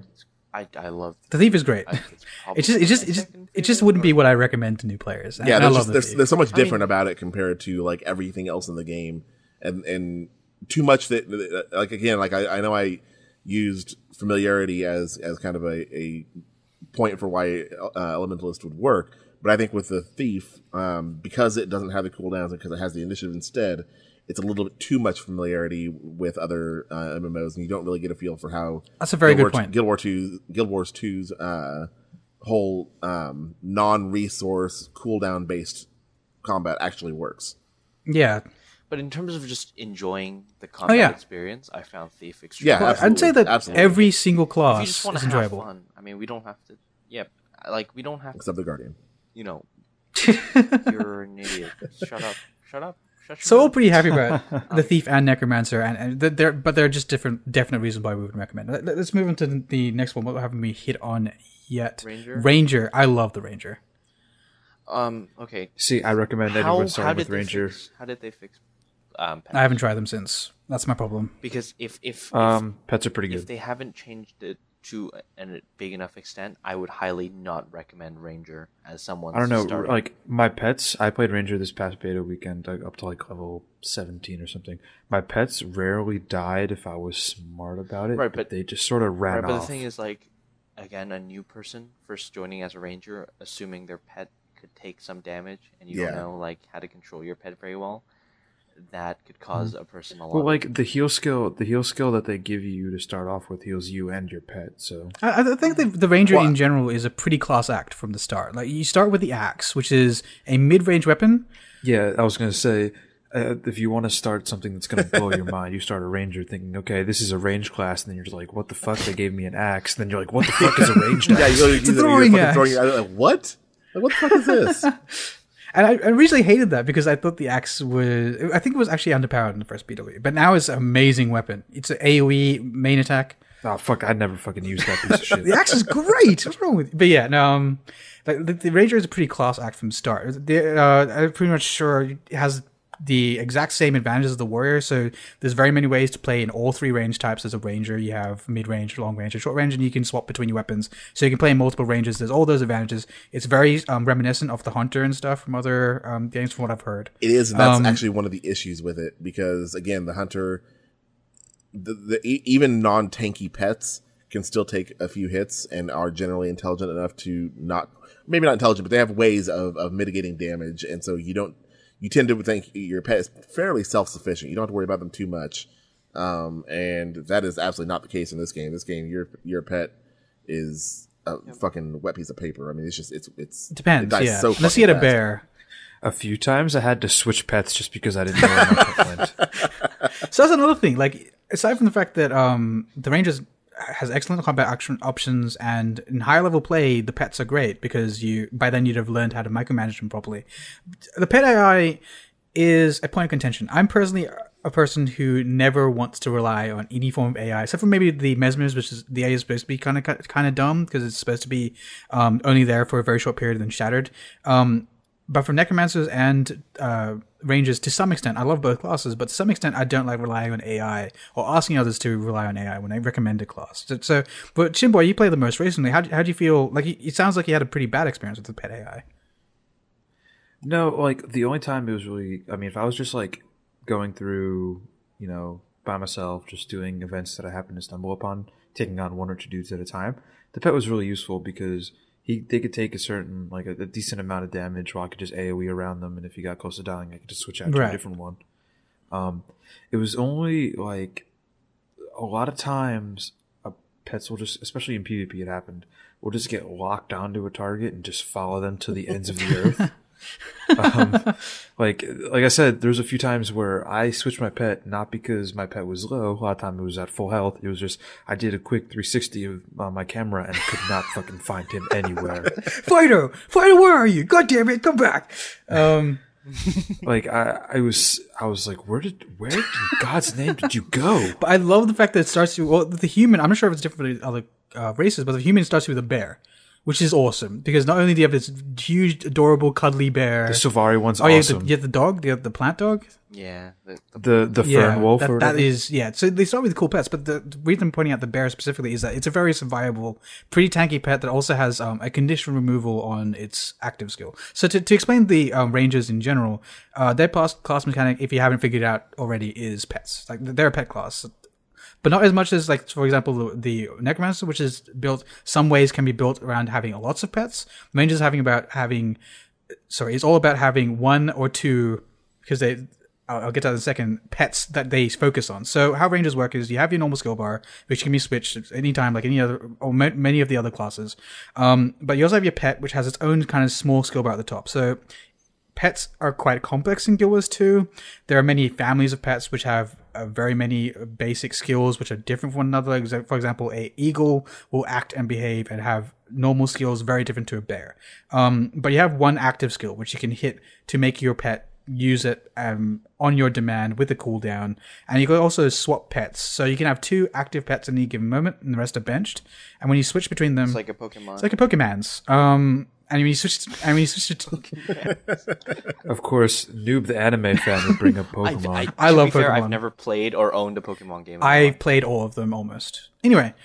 Well, fuck you. Yeah, Pokemon's awesome. Nintendo is made by Japan, and I don't like anything. Says the anime fan. I don't watch anime. I deny anything you say. So when you swap between the pets, they res in the background. So at the start, even though there's some weird pet AI things which can result in some of your pets dying, swapping your pets when you unlock that ability reses the background pet and brings out an alive pet, which is good.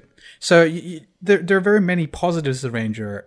I just don't particularly feel that a pet class is the best place to start. That's the only real thing I have against it. Shinboy, do you think you'd recommend a Ranger to a first player? Yeah, because I mean, the pets don't really die that easily right away. So the game gives you a good chance to get a handle on especially how not the bear. The bear can take some hits handling for it. You. It's pretty awesome. The Fern Wolf wasn't bad either. For some reason, I found Ranger extremely boring, despite the fact I put in a good, 1,500 See, hours. I thought so too, but then I took a longbow. Oh, dude, longbows are just like, righteous. Right, this is pretty great. They're nice, especially with the new buffs to them. They're gonna. I'm a main ranger. And also, even though it got nerfed pretty hard, I picked up a greatsword and used that. I guess was a 3 skill where you sort of run at your thing and sprout eagle wings, and it looks so dumb. Rangers kind of number 4 spawns like a giant bear, and it looks so dumb.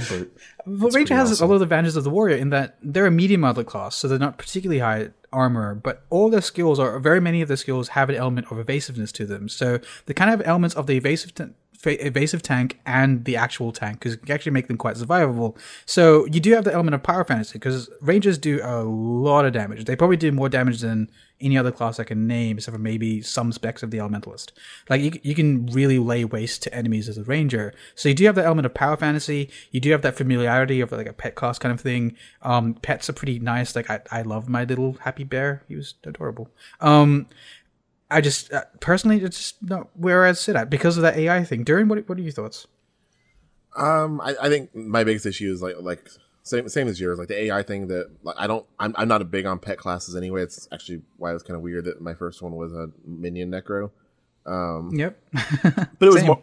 It was more so just to see how the necro played out, because I had never played a necro in an MMO. I've always liked them in Diablo and stuff like that, but I've never played it in this kind of setting. So right. I decided to give it a shot. But anyway, with the Ranger, yeah, it's mostly just I don't like having to rely on a pet in order to be optimal. As an option, be optimal, yeah, yeah. As an option, an optional build, I'm okay with that because I can just choose not to do it. But the same reason why I never played a hunter back in WoW, I don't like having to rely on the pet AI and having to babysit the pet and worry about, oh, now they've died, now my damage is going to go down by 30% or some shit like that. Like I'd rather my ability to do my thing be based on me alone. Yeah, and see, I felt like that wasn't really like that big of an issue, especially in PvP. Like my pet would fucking run off, not God knows where, and I would still be able to like easily DPS someone down with a long ranges bow, do like, one-on-one. incredible amounts of damage. But I think a very interesting point here is as something that Noob kind of touched on, and Dourin definitely with pets and guilds too. As a ranger, you can't opt to not take your pet. You can't be effective without your pet. It's not that you can use that slot for different skills or more utility skills. It is literally the class mechanic. Noob, you played, 1,500 hours of Ranger in the original Guild Wars. And in the original Guild Wars, you could opt to drop your pet. What are your thoughts? So I spent a good, 5 hours with pets. In the original Guild Wars. Okay. And, because it used up a skill slot. Yeah, and the fact that if your pet died in the original Guild Wars, oh, God. All of your skills would be put on cooldown. Yeah, for a second there. Imagine if they did that in that would be so. Anyway, there would be riots on the street. John Peters people would just lynched. not play. But so coming from the Ranger in Guild Wars 1, why did Guild Wars 2's Ranger not really? Maybe it's just because I've played way too much Ranger in the original game, but I just did not see anything new. Right. I mean, that said, I have not played enough of the character. In fact, I haven't used the longbow yet. Oh, dude. So I will definitely reform my opinions once I get a lot more into Rangers. But at this moment, I would not recommend Ranger to a new person. I'm especially because of the pets. Totally a longbow axe kind of guy when it comes to Rangers. But anyway, we've touched a lot about it. It's one of those classes like the Thief where we actually really like the class here, except for maybe Noob.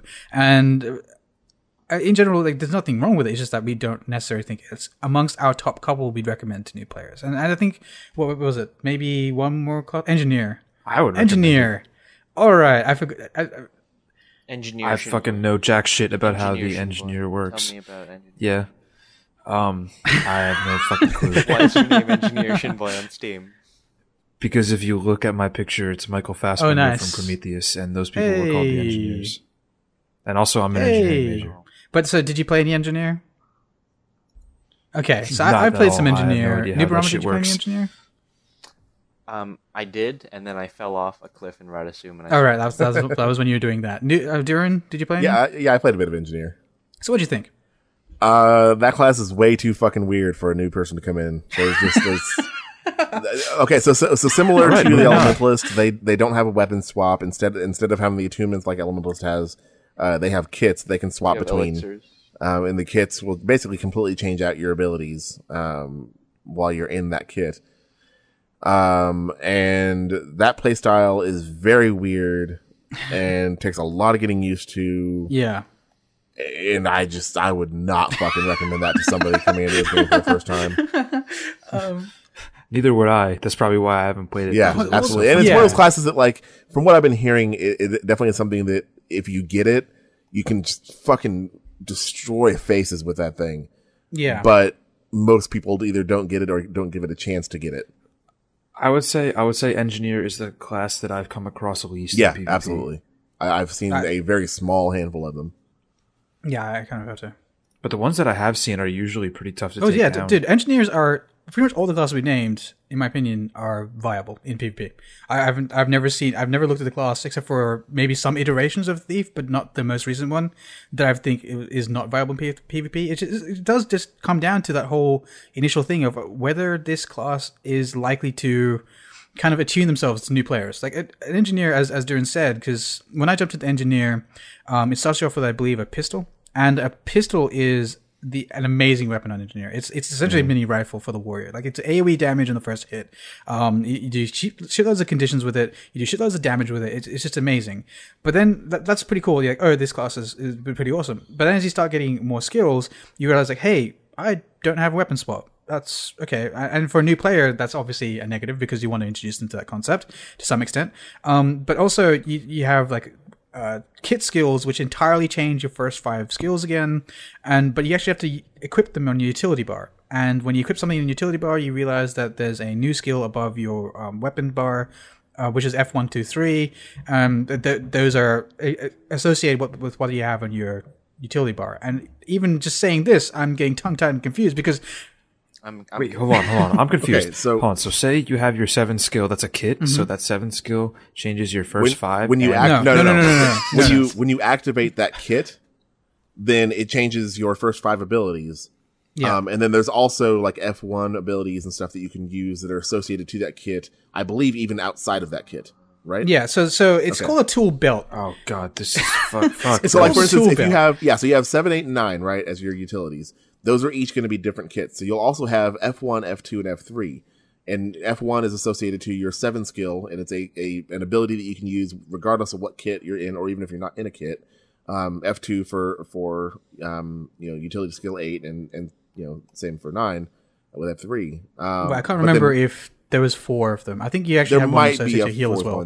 Yeah, there might be a 4th one. But when you activate, so like you hit the number 7 key.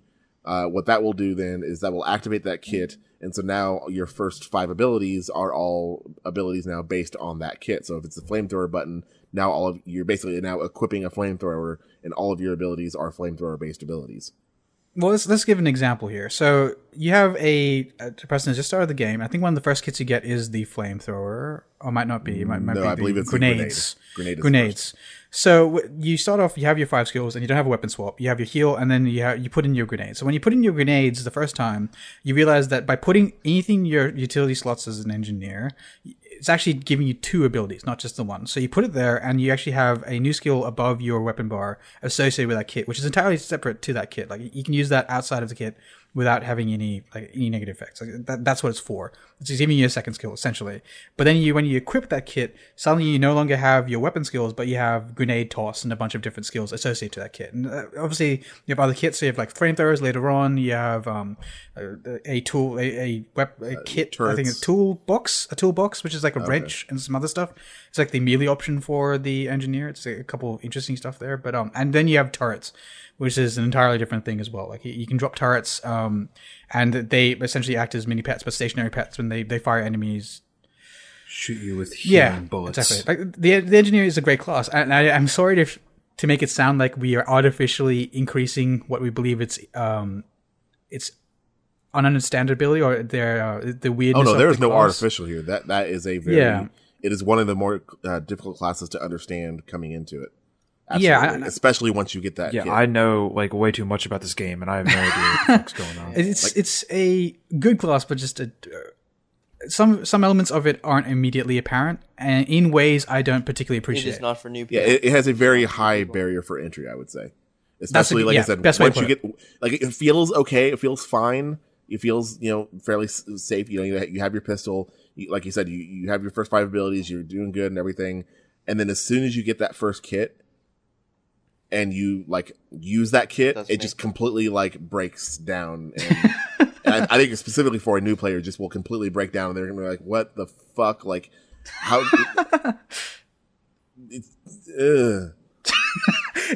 Well, it's not that because it's some elements of that. Like I think one of the first reactions I had when equipping a kit was like, "Hey, cool." Because I was expecting, like, engineer was one of the last classes I played, so I knew that this kind of stuff would happen, and I was like, "Hey, cool, I can use these skills and all that kind of stuff." But I love the idea of kits, and I love the idea of turrets. But introducing both of those to a new character, a new person playing the game, and also having that as different to the other classes as it is. Like, for example, there's nothing else with turrets, I believe. There's nothing else with a tool belt, sorry. There's nothing else with kits. Like, there's just so many elements of it which are different to the other classes that even though I love the class in general, and I want to go back to it at some point, probably like 4th or 5th down on my list, but I don't think it's the best in terms of just like introducing a player to Guild Wars 2. It is, however, there are benefits to it. Like, there's some elements of it, like, Noob argument for the Mesmer, which is you want something that's pretty unique to Guild Wars 2. I'd argue that the Engineer is actually also very unique to Guild Wars 2. I'd argue that there's very little else like it. You do have turret classes in other games, obviously, but there's very little things like it in terms of a fantasy Engineer. Like, I haven't seen that much. It's the ideas behind, like, the way it accomplishes its task, the way it does things is different from how engineers or technical classes in other games do. More like a magical engineer. Yeah, and like the shield, for example. It's like pseudo absolutely. Like an alchemist builder. Exactly. Like the shield, for example, is like this weird thing where it blocks skills, but then it kind of reflects them on the enemy in a kind of weird magical kind of effect way. It looks really cool. I'm tripping over words now because we're at 3 hours and I'm quite tired. But yes, no, it's a very cool class.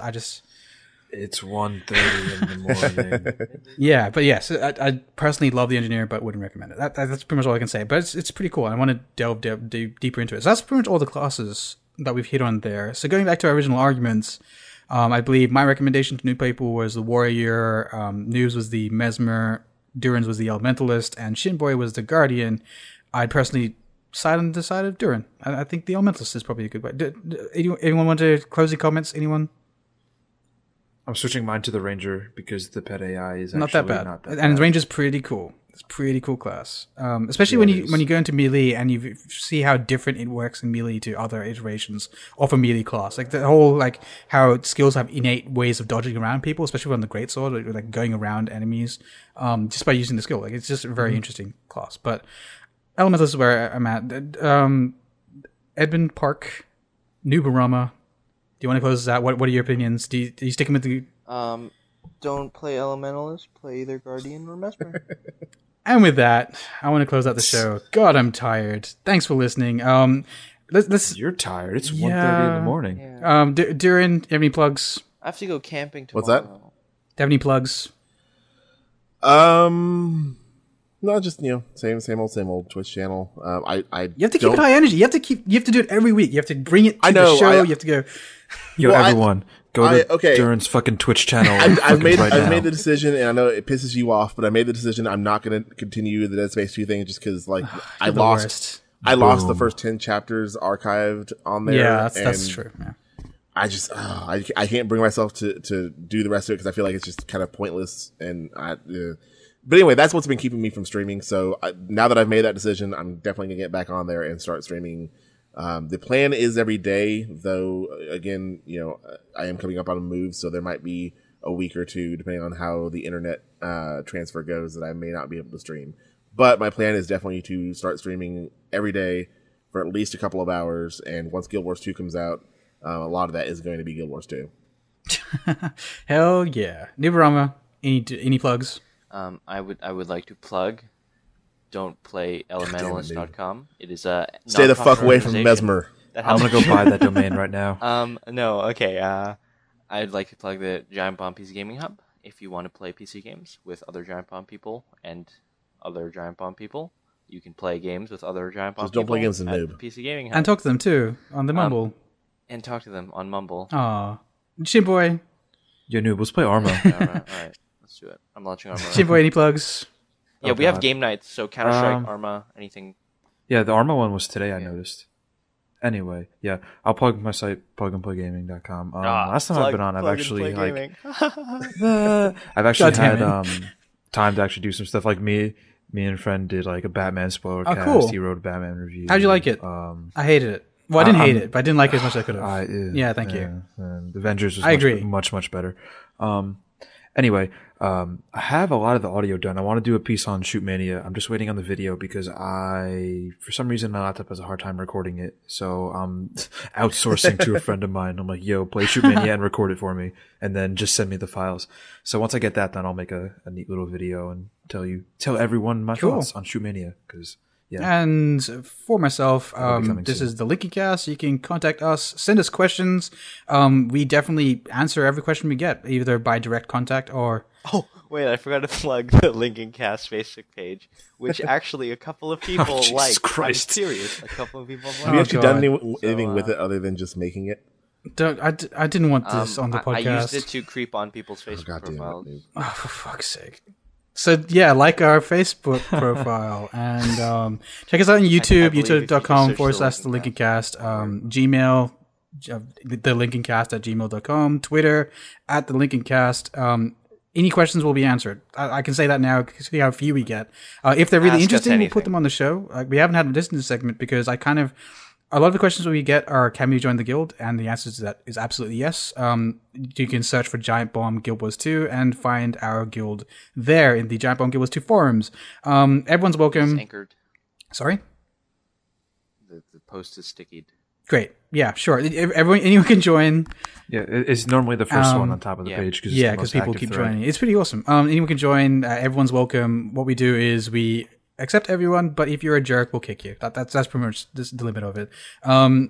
As well as if you play elementals. Yeah, and also we can. Yeah, sure. So I'm about to plug that I'm looking for a new guild.